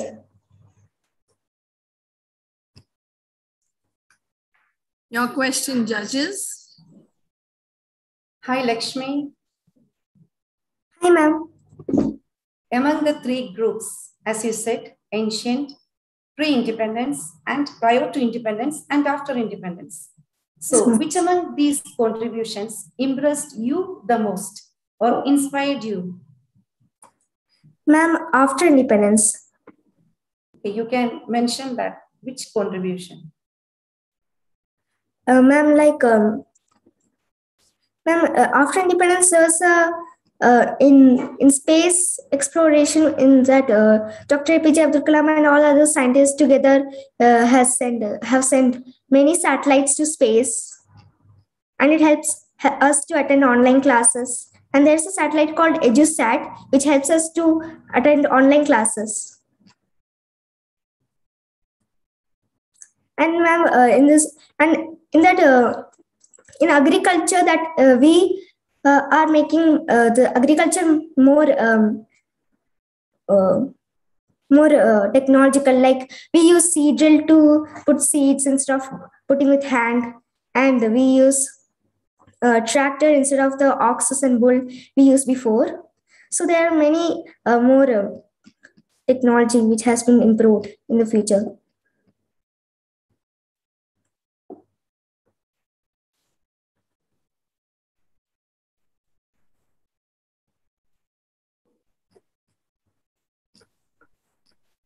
Thank you, Lakshmi.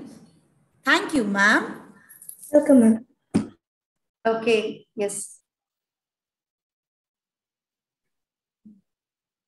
Ancient India was a land of sages and seers, as well as a land of scholars and scientists.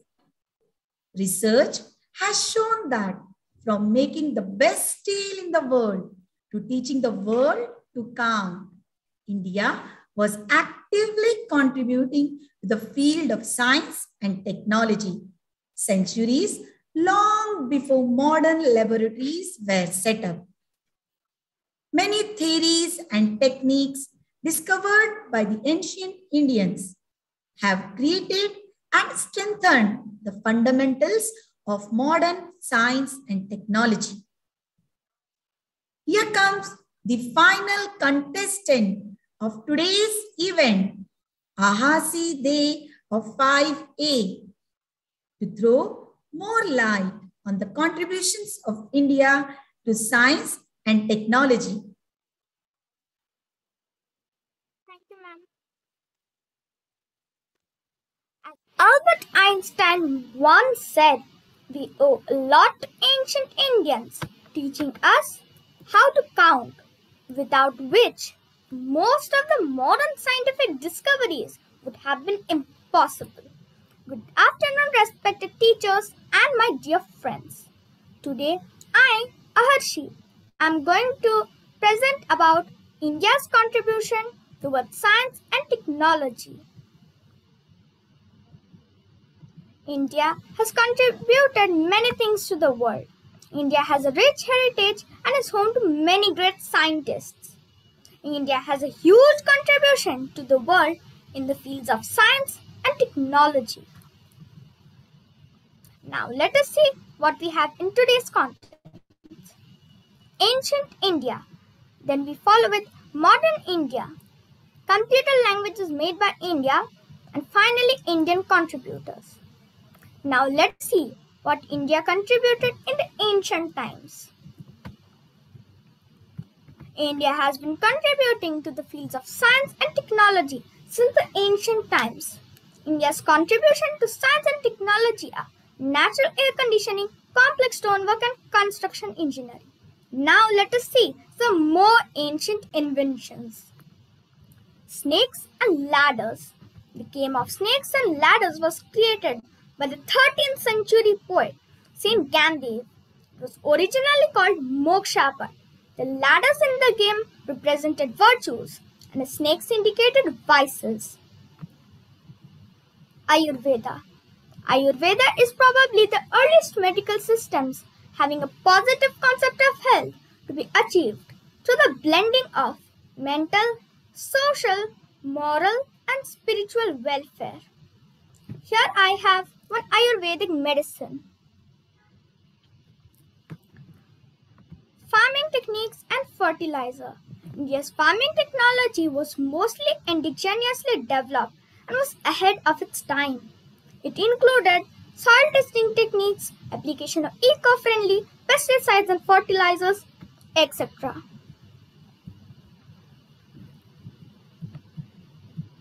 Shampoo.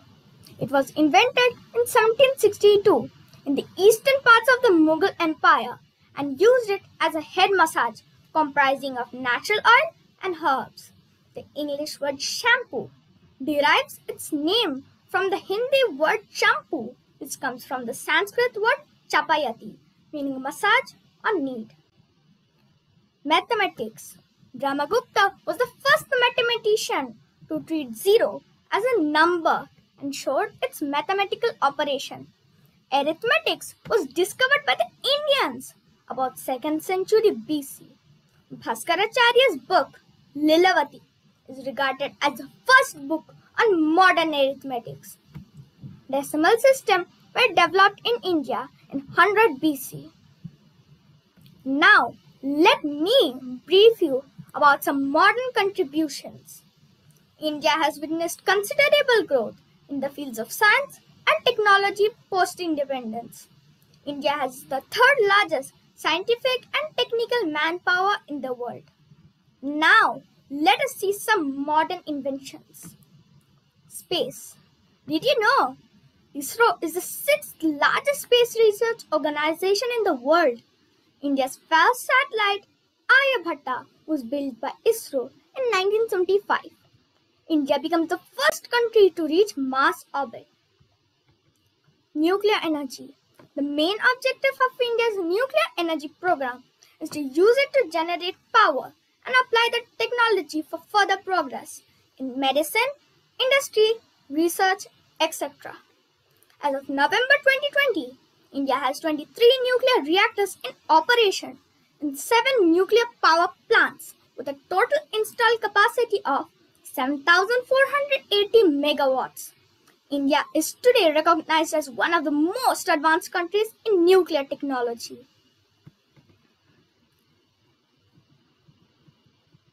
USV. Ajay Bhatt, an Indian American computer architect, made the USB, a little removable storage device that is capable of holding large chunks of data, storage and transfer. Plus, it's easy to carry and use. Crescograph. Crescograph is a device used for measuring growth in plants. It was created in 20th century by Sir Jagdish Chandra Bose. The Bose crescograph uses a series of clockwork gear and smoked glass plate to record the tip of the plant or its roots.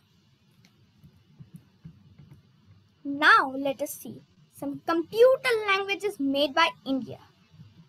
Kojo. Kojo programming language is an integrated development environment IDE for the computer programming and learning. It was created and actively developed by Lalit Pant, an Indian American computer architect living in Dehradun, India.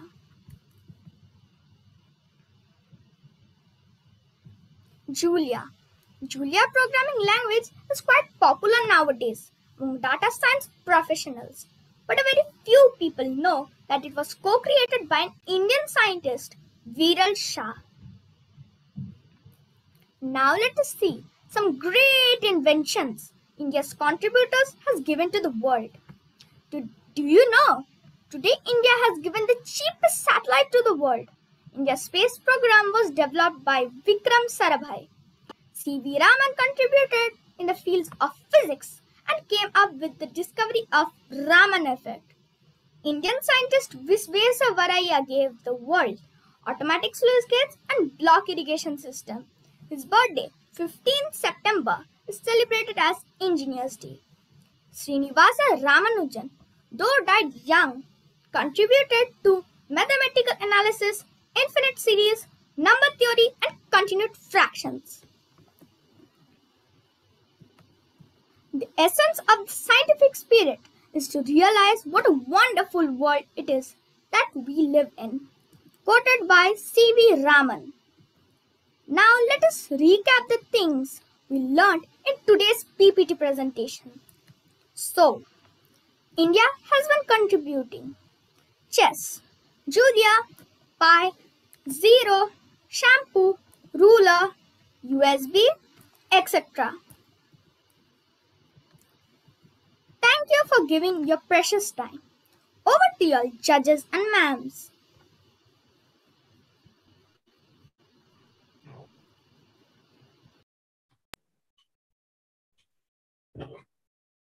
Good evening, Aharsi.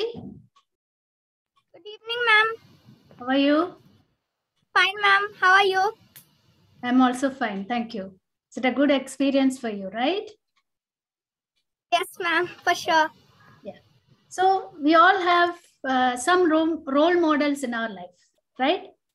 So yes. Who is your role model in the field of science and technology? And in few sentences, you can say why. And my role model is APJ Abdul Kalam because first of all, he joined the ISRO also, means he was a part of ISRO, and I have seen a movie on him. It's like an animation movie. In that, I saw his hard work and all his pleasures, means what all he did for India, and also he's the president of India. So that's why I want to become like APJ Abdul Kalam. Very good. All the best. Thank you. Thank you, ma'am. Thank you, Aharsi. Thank you, ma'am. Thank you, dear students, for those enriching and enlightening performances. The ballot is stronger than the bullet. Here comes one of the most exciting part of the show. Time to vote for your favorite contestant. Go to www.menti.com and enter the code 405-20514, which is displayed on the screen, and vote for your favorite contestant. Choose your favorite contestant and do not forget to scroll down and click on the submit button.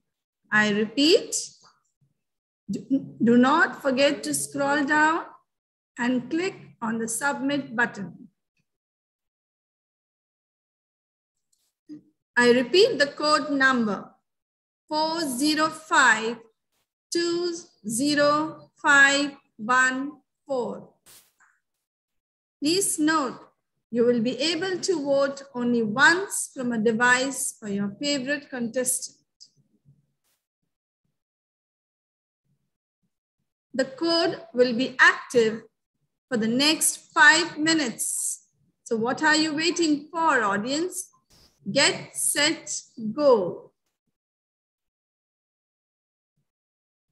Azadi Ka Amrit Mahotsav is an initiative of the Government of India to celebrate and commemorate 75 years of independence of progressive India and the glorious history of its people, culture, and achievements. The effort of our Honorable Prime Minister is commendable. His vision of making this Mahotsav a nationwide festival is really praiseworthy.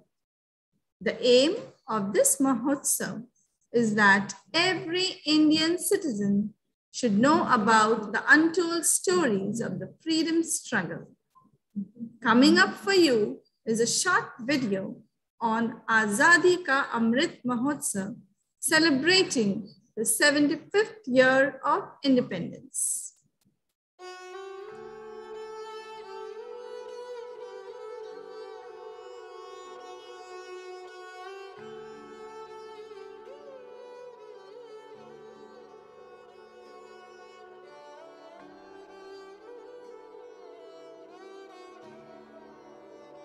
Bharat के पास तो गर्व करने के लिए अथाह भंडार है, समृद्ध इतिहास है,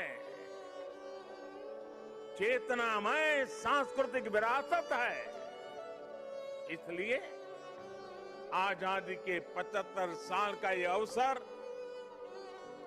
एक अमृत की तरह वर्तमान पीढ़ी को प्राप्त होगा कि आजादी के 75 साल का अवसर कितना ऐतिहासिक है, कितना गौरवशाली है।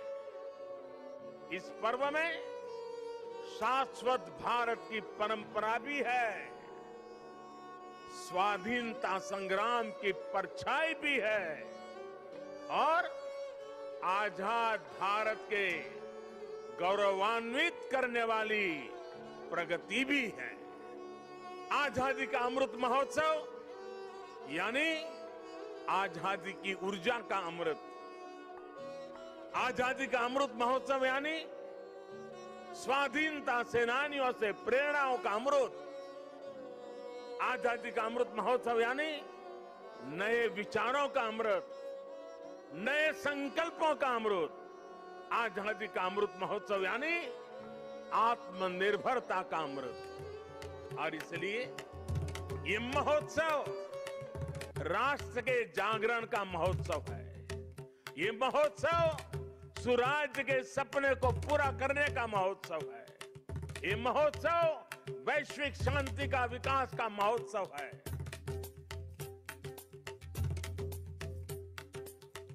Freedom struggle ideas at 75,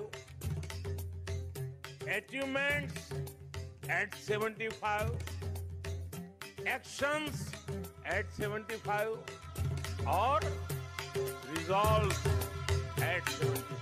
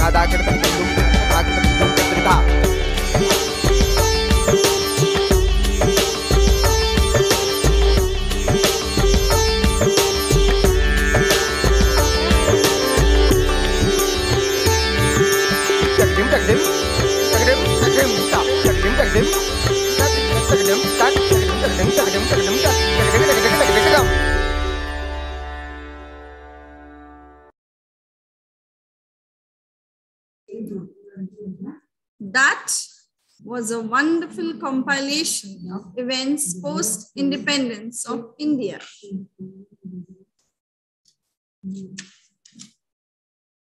Dear ma'am, dear sir, our children are really doing well. It's a tough competition. Can you share your feedback of the event in reference to our students?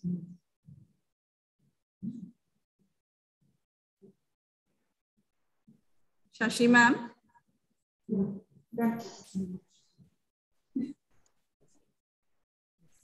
Yes, I'm here very much, all ears and all eyes, because truly it was a very, very interesting as well as engrossing session.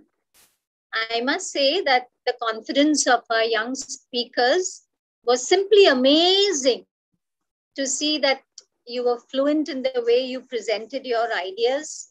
Was really, I was really enjoying it and I felt extremely happy too. Kudos to all of you children. Very, very well done.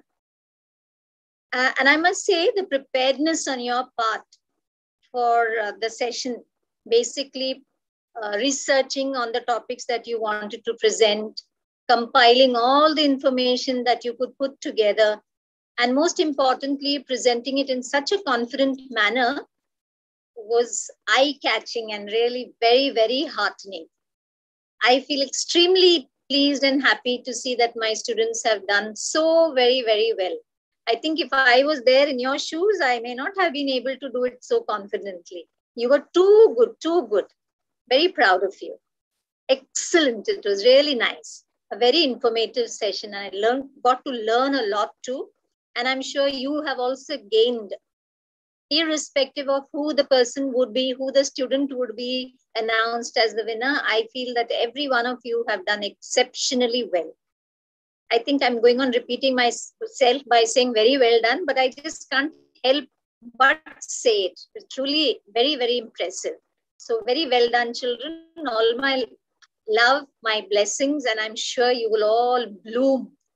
And of course, to my wonderful, hard-working and committed team, it's a salute, because it's not so very easy to put a program of such magnitude, to go ahead seamlessly without any stops, without any pauses, and without any hitches. So to you, Ambika, Yeah, as the coordinator of the Department of EVS, and to all the team over here, to all my teachers, a wonderful session. Hats off to you for your hard work, your dedication, and your commitment.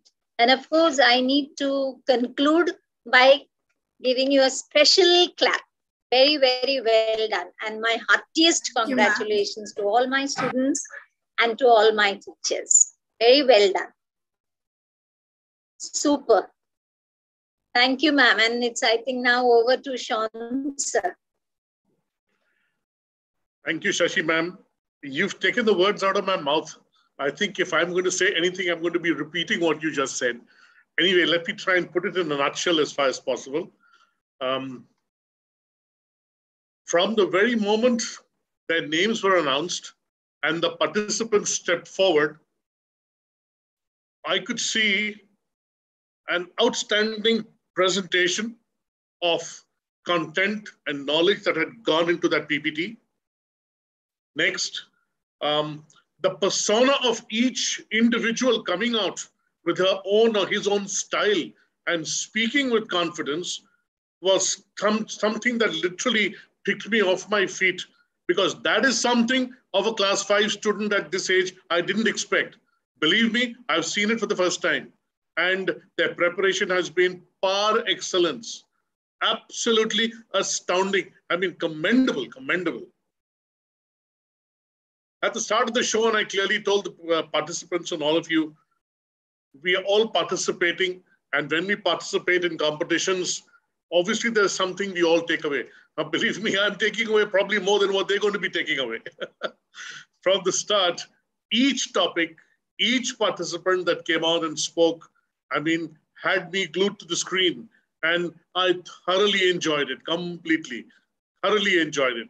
So my heartfelt congratulations to all the participants, because in my view, they're all winners. They all put in the same effort. They all performed, like I said, par excellence. It all depends on basically to the last count when it comes to basically the votes as to who is going to eventually be the winner. We've seen it in various competitions and programs on TV, and we're trying it out here as well on India at 75 Symposium with the EVS department. A brilliant idea and fabulous. I would take this opportunity again, Shashima mentioned it and I will say it again, to congratulate the CVS department for putting up an outstanding competition and an outstanding program. Really, really, it has touched me, and I'm filled with so much of pride and happiness that it's just overflowing, And to the judges particularly, the judges listened, I'm surely, very intently to see what each participant had to say. And the questions that were put forward to them were so well thought of so that they could come out and speak and come up with something of their age level, And they did well, except for maybe one or two. Definitely, as these students haven't lost anything. They're going to be leaving with a lot of experience and what they've learned. We have to make mistakes to learn to do better next time. But all said and done, absolutely perfect, smooth. Shashima used the word seamless. I don't think this performance and program could have been any better. So congratulations to everybody and to the EVS department. Kudos to you. It's a salute. Definitely, it's a salute. Congratulations to all. Let us see, may the best contestant win.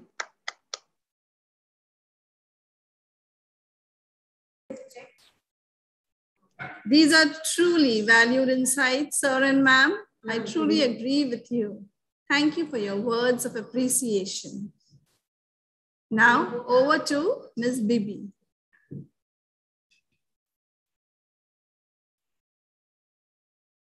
Thank you, ma'am.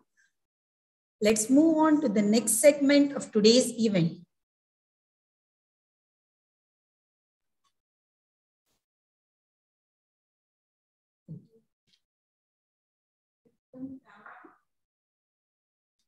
I'm sure you all must have thoroughly enjoyed the informative, mind-blowing presentations.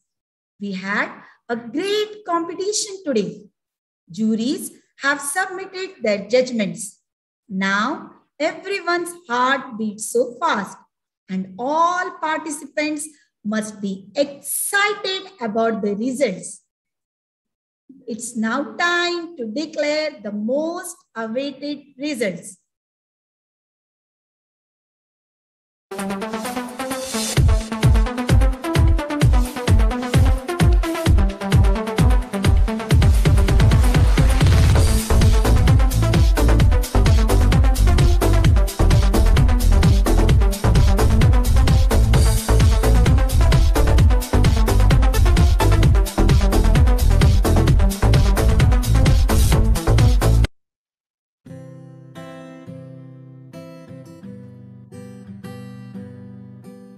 First, let us see who is the winner for the special category, Weaver's Favorite Contestant.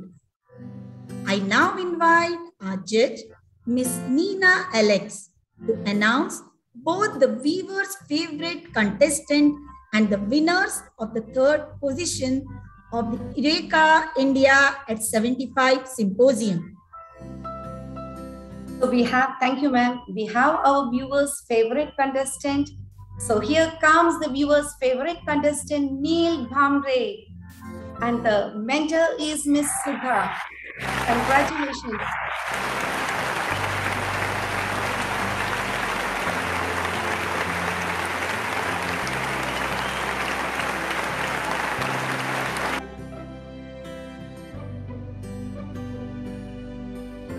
Congratulations, Neil. Thank you, ma'am.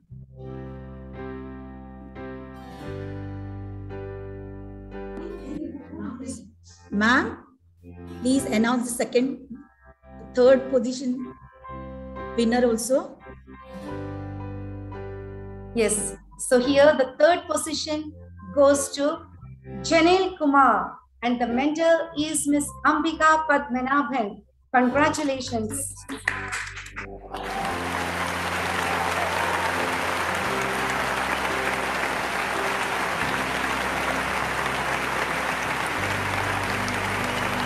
Thank you, ma'am. Congratulations, Janelle. Thank you, ma'am. Congratulations to the winners and their mentors. The excitement is mounting. We now move on to the next winners. To announce the winners at the second and the first position of the Eureka India at 75 Symposium, I now request our judge, Ms. Suma Senu, to do the honors. Thank you, ma'am. And the second position goes to Dhruv and mentor Mary ma'am. Congratulations, Dhruv, and congratulations, Mary ma'am.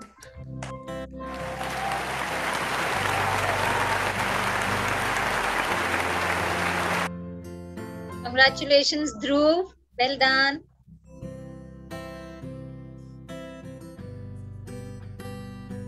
Ma'am, can you please announce the first winner? Yes, ma'am. I'm ready. Okay, here comes our winner for this today's competition, Neil Bhamre. Congrats, dear, and the mentor, Sudha ma'am. Thank you. And congratulations once again to all students. Congratulations, Neil. Thank you, ma'am.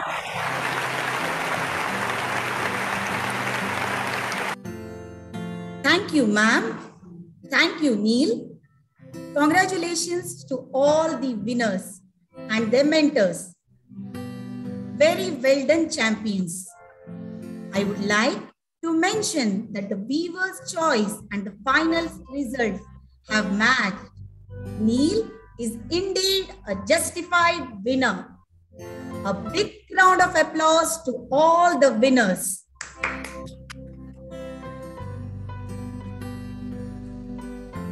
Congratulations, other participants too. Please don't get discouraged as there will be many more opportunities for you in the future. Winning and losing.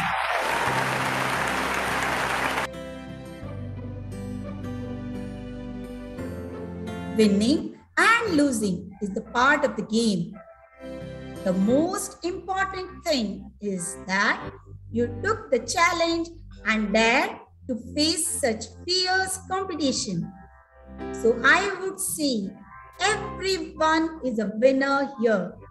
Let us give a big round of applause to all participants. Believe in yourself and excel your own way. Good luck to all of you. Enjoy your Eureka moment.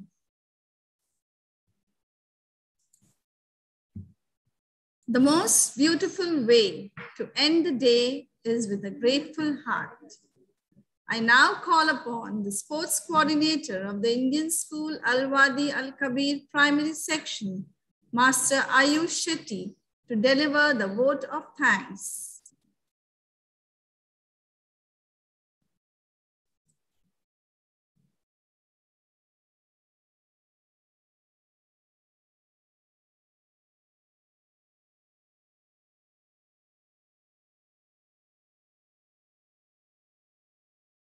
Greetings to everyone. I deem it a great honor and privilege to propose the vote of thanks for Eureka India 75 Symposium, the first one of its kind.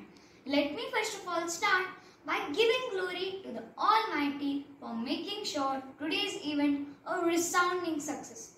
First and foremost, I would like to thank our principal, Mr. D.N. Rao, who despite of busy schedule found time to grace this occasion. I also express my heartfelt gratitude to our vice principals, Mrs. Shashikala Prabhat and Mr. Ernst Sean, senior supervisor Mrs. Seema Pereira for their unstinted support.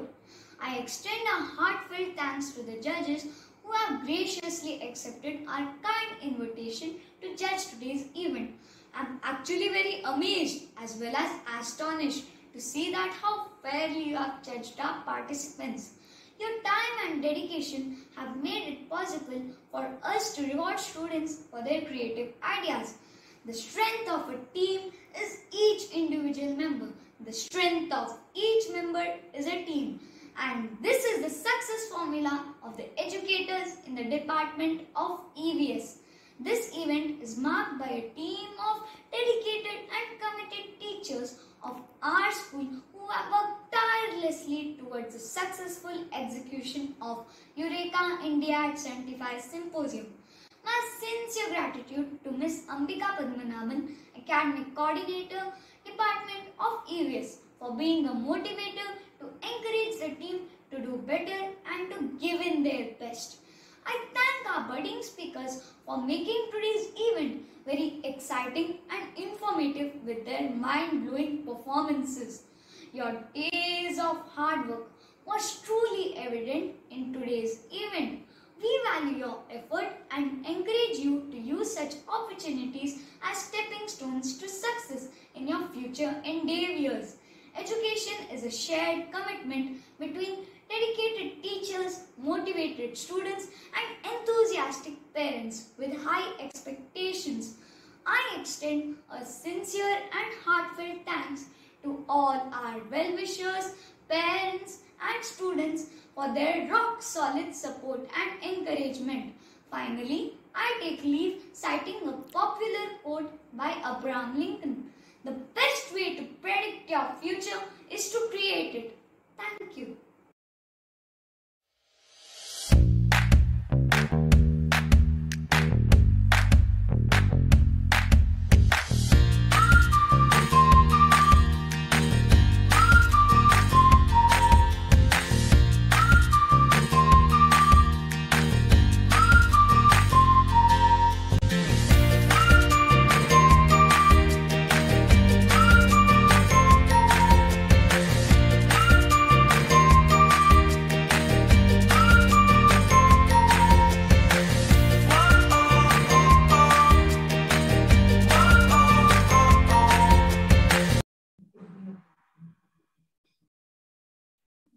Thank you, Ayush.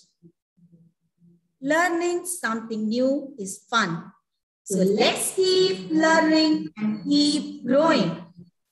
Thank you everyone for being such a wonderful audience.